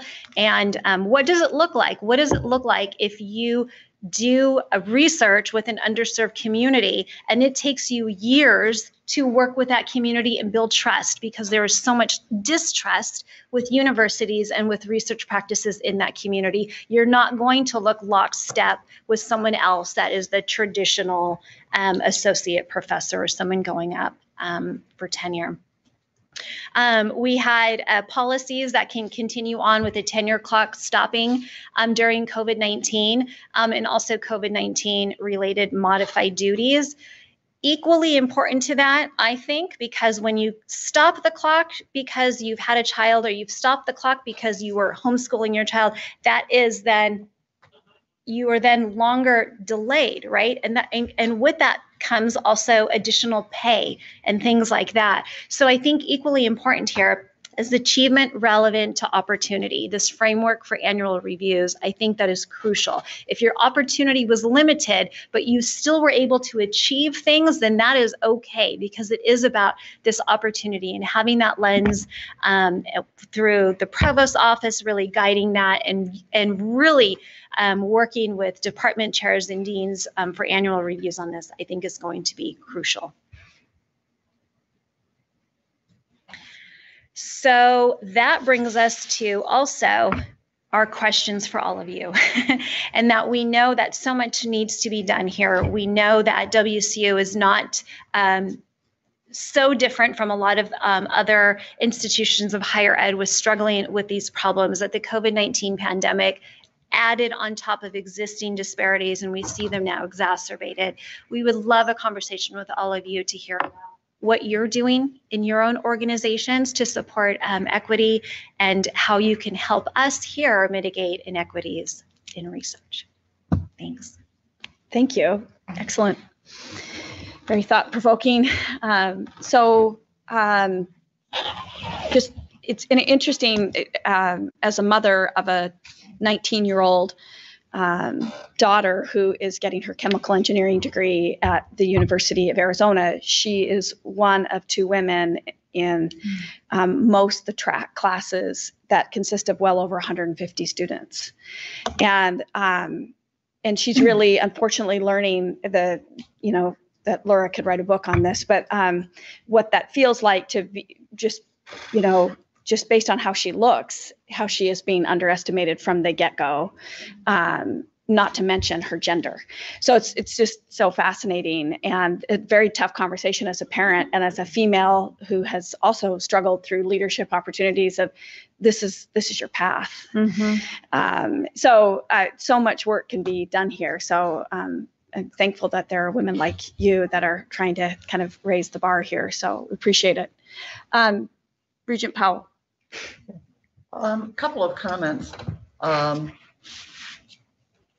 One of the things that seems to be a limiting step on this is, and tenure promotion, is getting the research grants. And of course, as I know you both know very well, NIH gets committees that review and they make those selections.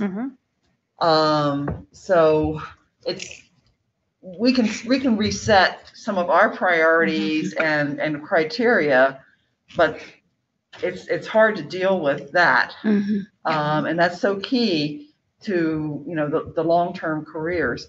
So do you know if NIH is making some major progress in really making it more of an equitable process? Yeah, they are making progress in that. As an NIH reviewer, I had to take a 15-minute training on implicit bias. So there's that. I don't know if I would call it major progress. Yeah. They put out their statistics. They haven't changed. They are, I believe, looking at committing more money for mentoring, the K awards, the diversity supplements, the early ones. But I would argue we need that at the R01 level. We need that at the center grant level, the ones that are really making careers, the ones that are really helping to identify those for professor positions. I'm not seeing that done right now, but hopefully it will be in the future. Yeah, I'll just add a little bit because, well, Celestina and I both sit on different review panels, but I sat on one maybe a month ago. And afterwards, I called the program officer and I said, look, I just have to say, I'm really disappointed at the lack of diversity on this panel. I mean, some of the people on that panel were the old established people when I was a graduate student.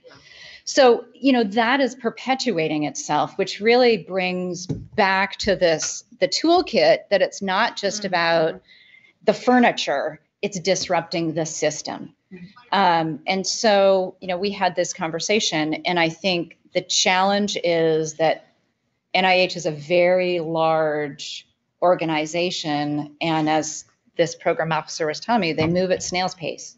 But it takes people like us on the panels, it takes everybody at the table who is in some sort of position of power to have those conversations and really start putting pressure on those institutions. As Celestina said, yeah, they're making some small changes, but the statistics, the data are not changing. Yeah. So that's where there is now much more public blogging and articles are being written. And there was a really great opinion piece that was called Fund Black Scientists that was directly calling out NIH. This is what you need to be doing. So people are starting to do things, again, it's like, what's taking so long? But I think at least now those conversations are starting to be had. And I think that's really important, because if you do have a good diverse group looking at those grants, they're going to look at things a little different. And, too much of it has been, oh, he's my buddy, I know his research and therefore, or he's gotten lots of awards from us before and therefore. So that's one thing. I have a daughter that got her PhD in biology from WSU in Pullman a few years ago, and then she went on a postdoc. And when she started, unfortunately during COVID, is when she was getting ready to find an academic position. One of the things, and this sort of goes to preparing students, that she found as a challenge was, even though when she taught as a graduate student, she got extremely high ratings. The problem she came up against was she didn't have the teaching experience. Mm-hmm. And just to think about how we can help prepare our graduate students who are going to go forward, because that seemed to be a barrier that she hadn't been expecting, because she's got good citations and that type of stuff, but that was exactly what it was. And she finally did get a job, but it's it's a challenge. Absolutely. It is a challenge. And I think graduate programs are doing a better job at providing opportunities for professional development for graduate students. And there's more emphasis on graduate students understanding pedagogy, but we still don't do it really, really well. I will say that thanks to OB's partnership, we've been able to include graduate students in our base training here on campus, and they've been going to some of the curriculum development workshops because they're our next future generation of university professors, and they need to understand how to teach with an equity mindset. That's something that I think we need to start having implemented throughout all of WSU and all of the graduate programs. But I think you're right. You know, graduate students are being trained in a somewhat different way than they were, 20 so years ago, because it's highly unlikely that the majority of them will get academic positions. I mean, it's less than 20% who actually follow an academic university career path. So we're doing a little bit better job of training them to understand they have skills and they can go into industry or be science writers and stuff, but still not as good as we should be. Absolutely. I will say, though, that when she was here at WSU and going through her PhD education, she was really felt supported. That's right. I mean, there are always times when it's very rough on graduate students and all that type of stuff, but she felt very supported during that time. And I want to thank you all for all the work you're doing on this, because bringing these things to light is really important. If you don't if you don't have an understanding about what's going on, you can never fix it. One thing, just to add to that, you brought up teaching evaluations, and we have about 3 decades of research that we didn't even talk about, showing that teaching evaluations are heavily biased as well. Mm-hmm. And women and faculty of color get lower scores on teaching evaluations.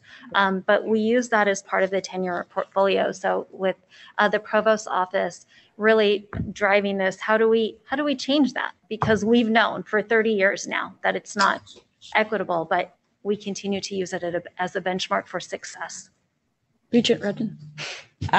Pretty easy fix for that universities have used for a long time is adjusting for grade inflation. Mm-hmm. If you know what the research says, you just apply a factor to it and to equalize those things. But so you asked for some input from industry. First of all, stats in industry are much worse than your stats. So, it's not like we're leading the way, and particularly in the more traditionally male-dominated industries like tech and finance, where I sit at the intersection of those two. So no magic bullets from me, except that I would say, putting the right people in charge of the money is the most important thing. So whether that's at NIH or internally with us, it's back to using the tool, because the money, is the thing that drives everything. So you've got to put women and underrepresented minorities in charge of the money and make sure that that's flowing the right way.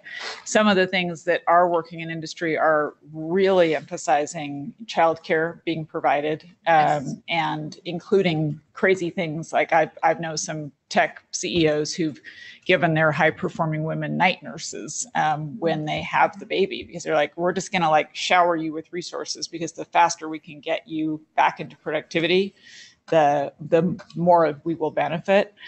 And then some things that are more systemic, when I was thinking about the tool and asking about how deep does this go, and using my furniture versus building analogy, I think the tenure system itself is Mhm. something that we need to call into question.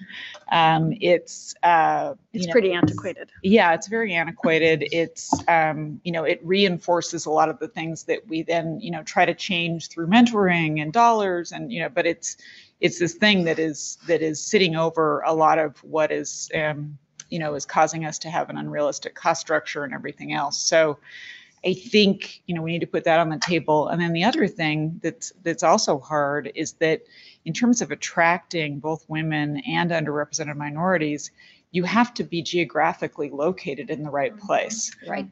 One of the advantages that UW has over us is that for dual career families, which women are often going to be in, or for underrepresented minority faculty, that environment is just more hospitable in terms of access to culturally relevant resources and communities, and then also dual career families where there's lots of job optionality. So as we're thinking about, how do we move the needle on some of this stuff, we may move the needle more in some of our campuses that are better situated for those things, like this one, for example. But also we may need to think about where else should we be. I mean, one of the things that's happening in tech right now is that Seattle-based companies that have been beating their head against the wall on racial diversity are opening offices in Atlanta. Because they're like, we are going to have a much better job of building a diverse workforce in Atlanta than we can in Seattle. And so, and obviously we're not going to go locate a campus in Atlanta, I don't think, although Northeastern, has certainly followed that model. But we do need to be mindful of Seattle versus Pullman in terms of being hospitable to underrepresented minorities. Thank you. Absolutely. I think two quick things just to say. We have one of our campuses that has childcare on campus. So absolutely with that. Celestina, can you speak up? Oh, I'm sorry. Oh, It's hard to hear. Yeah. No, we have one of our campuses that has childcare on their campus. And so we hear from faculty, women, and graduate students saying, we need this. We need this. And to your other point about location, I think that is huge. And I think as not just recruiting, but retaining faculty, when they have to choose every day, they have to choose their job over their family. If they have kids and their kids are the only kids of color in the classroom, every day we're making that choice to be in a city that doesn't reflect our family, as opposed to maybe working elsewhere, and maybe changing the structure to allow for people to work in other diverse areas, even if we can't have a campus there.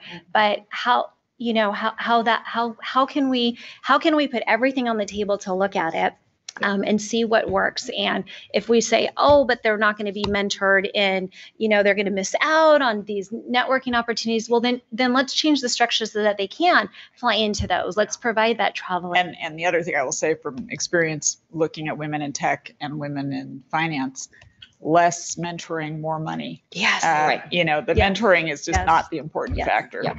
Yes. Into that. Okay, I just want to talk about the childcare piece because it's vitally important. It's a national crisis right now that was just amplified, highlighted with COVID, that all of a sudden people were at home looking after their kids and childcare centers closed. And many of them have not reopened, including the one on WSU Vancouver's campus for financial reasons. And, there was this article that Celestina read and passed to some of us the other day that was talking about strategies to mitigate some of these problems. And we always say, well, it's expensive. We can't do it. And the counter argument to that was, well, we can raise money for a whole bunch of things. We can raise money for athletics. We can raise money for lots of things. Why can't we raise money to keep women faculty in their jobs, to attract them? I mean, it's so hard when you hear a young woman faculty member who says, I came here because there was a childcare center for my child and now it's closed.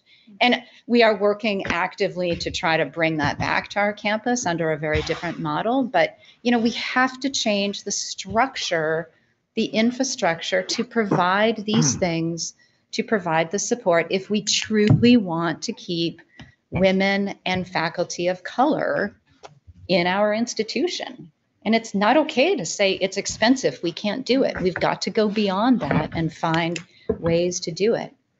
Okay, I'm going to take one last comment from Regent Sims, as we still have a couple more things we have to do. So, who is doing this really well? I mean, there's there got to be some university out there who's doing it really well.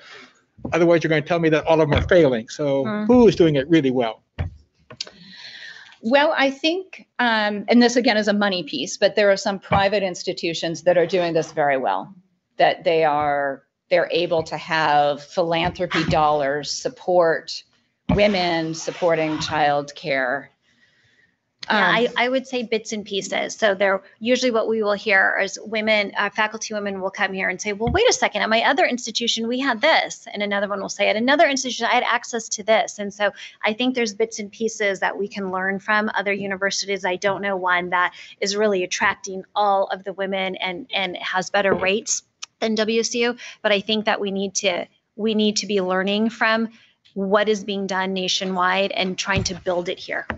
Can you share that with some of us with the Regents? Because I think we were in we had the same discussion last year, and I remember the year before. So we're into the third year, and I'm an old guy, and I would like to see a resolution before I go bye-bye. And Ron's got a lot of things on the list that we got to. So we're under nice, clock. If you could just send ideas through the president so we could take a look and actually move to solution rather than talking. Thank you. Marty, can I make one quick comment? I have over the years met with a group of professional women on the Pullman campus when we came for Regents meetings.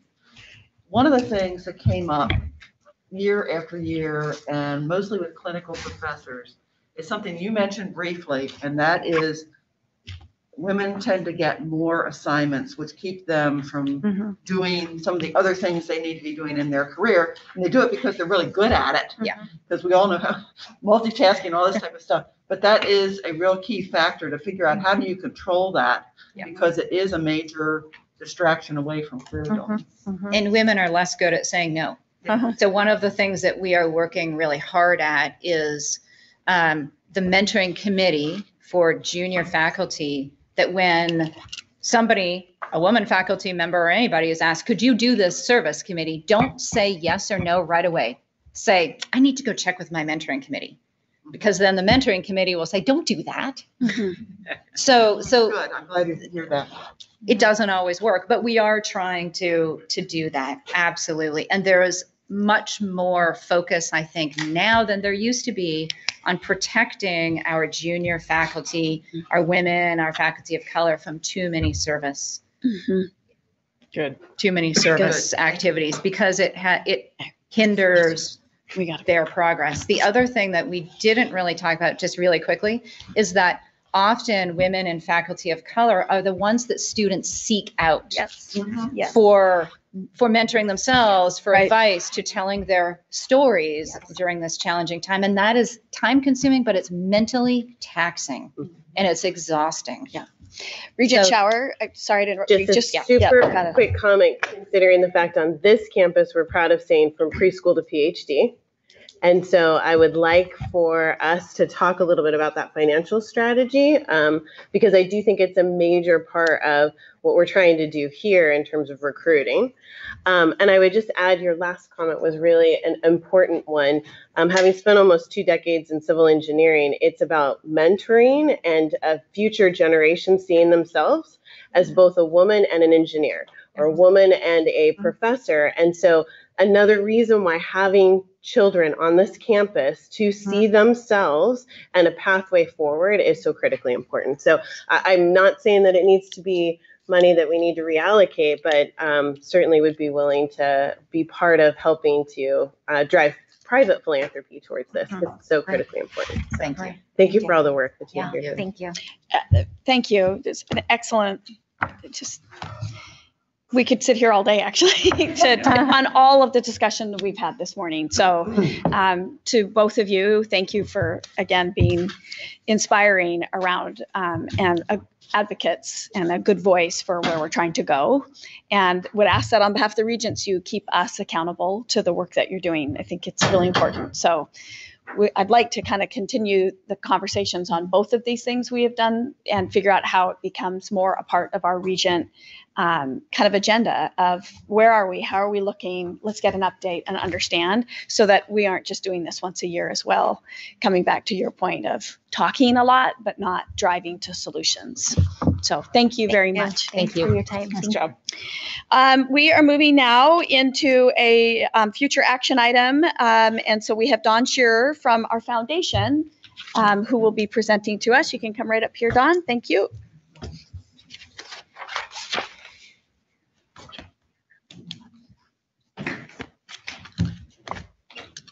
Everybody else had a partner. Yeah, you're a one-man show here. Yeah. Well, I'm going to read through this so I don't miss any points. So okay. Apologize for that.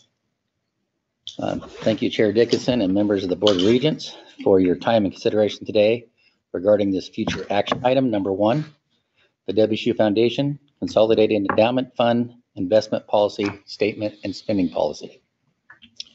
As outlined in the policy, we're seeking the Board of Regents approval of the amended document.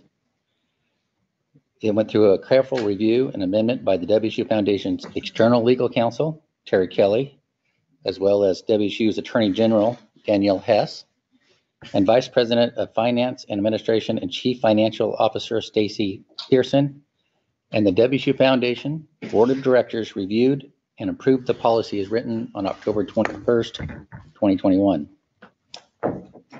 As you may know, the investment committee of the Washington State University Foundation is charged with the responsibility for investment management of property and assets held for investment by the WSU Foundation, planned gift assets held in trust or agreement by the WSU Foundation, and Washington State University's assets entrusted to the WSU Foundation for investment and management by agreement with the university. The agreement between WSU and the WSU Foundation requires the WSU Foundation to invest and distribute funds held on behalf of the university in accordance with the governing gift instrument and then applicable WSU Foundation Consolidated Endowment Fund Investment Policy, Statement, and Spending Policy, which I'll refer to as the Investment Policy Statement moving forward. The Investment Policy Statement addresses composition, appointment, duties, and reporting of the investment committee, investment objectives, asset allocation, and spending policy for endowed funds. The agreement between WSU and the WSU Foundation requires all proposed changes to the investment policy statement be presented to and approved by the governing boards of the WSU Foundation and the university prior to becoming effective. Revisions were made to the investment policy statement to update fiduciary language associated with the governance structure of the WSU Foundation boards, updates to the WSU and WSU Foundation staff titles, clarification of committee names and general grammatical and or formatting changes. In your materials, I believe it was provided to you with a red line copy of the investment policy statement so you could see the extent of changes as well as the final version of what was presented to the Foundation Board of Directors last month. I would like to call to your attention the following sections, which will include various revisions. On the purpose and background, updates to the description of the investment committee, given its revised charter to include investment reference to planned gift assets, statements of that the investment policy statement only applies to the endowed assets of the WSU Foundation and university and not to the planned gift assets of the WSU Foundation. The investment committee charter is included as Appendix D to the investment policy statement. Statement to reflect that the WSU Foundation is a separate and independent entity from the university and is neither a state agency nor its functional equivalent. And then general grammatical references updates. Under the composition appointment reporting section, removal of limit of number of ex officio, non-voting members of the investment committee, inclusion of language for the preferred representation on the investment committee, including expertise, term limit revision to align with investment committee charter, and the description of ex officio membership to the investment committee by the university chief financial officer and vice president for finance and administration, the CEO of the WSU Foundation, and the chief financial officer of the WSU Foundation, as well as the removal of term limits for these members, inclusion of reporting requirements by the investment committee chair to the WSU Foundation Board of Directors and the University Board of Regents and Administrators. Information pertaining to the meetings was updated to align with the investment committee charter. Under 2.11 Directors of WSU Foundation, inclusion of statement to approve the investment committee charter annually, language updated to identify instead of approving a group of higher education institutions where the WSU Foundation can benchmark its results with endowments of similar in size, and removal of 2 responsibilities which now will fall under the purview of the investment committee.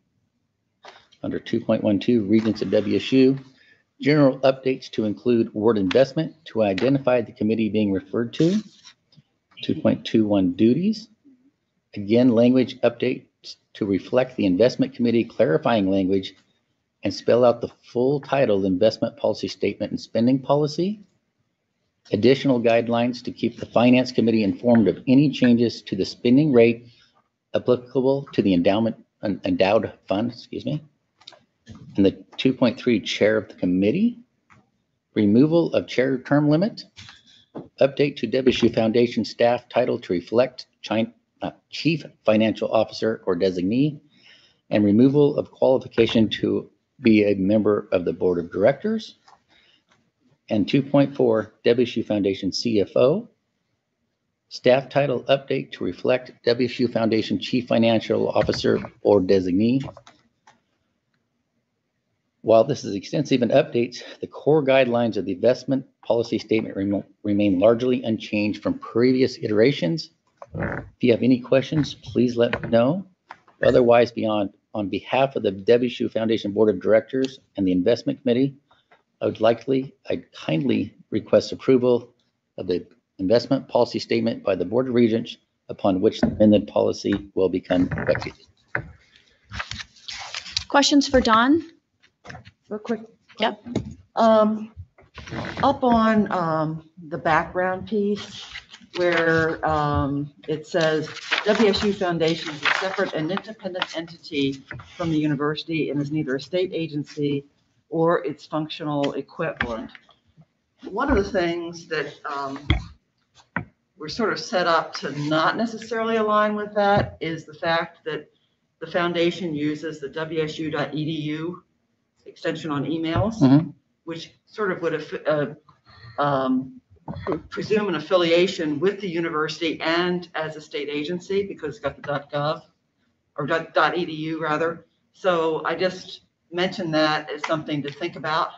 Okay. Maybe it should be a UF or something like that. I realize that would be a bit of a nightmare to change because everybody's been using that email, but it does sort of infer that there is that linkage since it follows with the same email. Well, I appreciate that. We'll take that back and discuss it with our IT folks. This will be an item that we will vote on in January at our January meeting. So any other questions? Thank you, Dawn. We appreciate you being here. Well, thank you. And thank you for letting me read through all that. Well done. Okay, we also have an action item that we will vote on tomorrow, but that is our 2023 Board of Regents meeting schedule. It's kind of crazy to actually think about that. And so just 2 things that I wanted to incorporate here that I think are probably necessary is one, going forward, I know we have kind of been in this hybrid mode and working to accommodate folks that can't be here and be in person, but we are returning as a Board of Regents to meeting in person. And the real concept behind that is the continuity we get in being able to have conversations and interact with one another, not just around the table or via Zoom, but offline. As a public board, we need the opportunity to be able to converse with one another where it is not in a public setting every time we speak with each other. So we are going back in person, asking people to be in person. We are accommodating and doing something a little unique in that going forward, we are trying to create specific meetings that can be virtual, i.e. our January meeting, where we give everybody just a moment to not necessarily have to travel right out of the gate at the first of the year. So we're trying to kind of have more consistency around if we're going to be virtual, we'll all be virtual. If we're going to be in person, we look to all being in person so that we can create and contain and continue continuity amongst the board. Any questions on that or concerns around that? I have two questions, actually. One is, so what will this look like for transparency, not for us at the board, but for other folks who are interested in watching, but might be located across the state? So it's my understanding we'll still be doing the meetings, Shane, where people can access that electronically. Okay. It's just the board is being asked to be in person. Okay, great. And then a question that I had about dates in general was I was just curious what the process for, I noticed I've looked back through some of the dates and that they're really consistently like the same weeks of months. And somebody from student government brought it to my attention that our September meeting was on Yom Kippur, which is a Jewish holiday. And I was just curious if there was any like checking or thinking about religious holidays and when these dates are selected and what that might mean for access for different folks. I would just say there are a lot of different challenges with setting the time and avoiding everything. And so we will be sensitive to that. We'll look and check for that. So it becomes difficult to sort of find a time that doesn't interfere with some of those things. So I think all I can say, Shane, is we'll look at that. We'll try and make sure we find dates that avoid those major type of holidays, but we also acknowledge there may be some times very difficult to find that. So thank you for the question. Bring to our attention. Okay, so at Can this, I say one of the, yep. Oh, sorry. Yep, go ahead. Well, thanks, Marty, about trying to do that part in person. Just so you know, on our side, we have asked our leadership team who's here that if you're going to be on Thursday of the Regents meeting, following this meeting, we expect people to do it in person. And sometimes folks, well, you got to travel all that way for my report or my discussion item. We just really feel that if the Regents are going to be here in person on that Thursday set of things, we need the presenters to also be in person. So it's not, you guys be here, we won't be. But I think that's important for us because it's the hallway conversations we find, the 2-3 people going, hey, I just thought of something. That's missing when we don't have everybody present. And that's a really important part, I believe, of board function. So Marty and I both talked about this, and both parties we think is really important to commit to being here whenever possible. Yep. Thank you. Okay, so now we get to go to the groundbreaking ceremony, which is 11:30, and so we'll go out to that. Where and how does lunch work after that, Des? As soon as the groundbreaking finishes, Yep. we'll move back into this room over here for the lunch. Okay. So that's for the Regents, correct? For the Regents. Okay, perfect. And then you will be reconvening at 1 o'clock in your committee sessions, which 1:15, excuse me, and those rooms are designated on the agenda.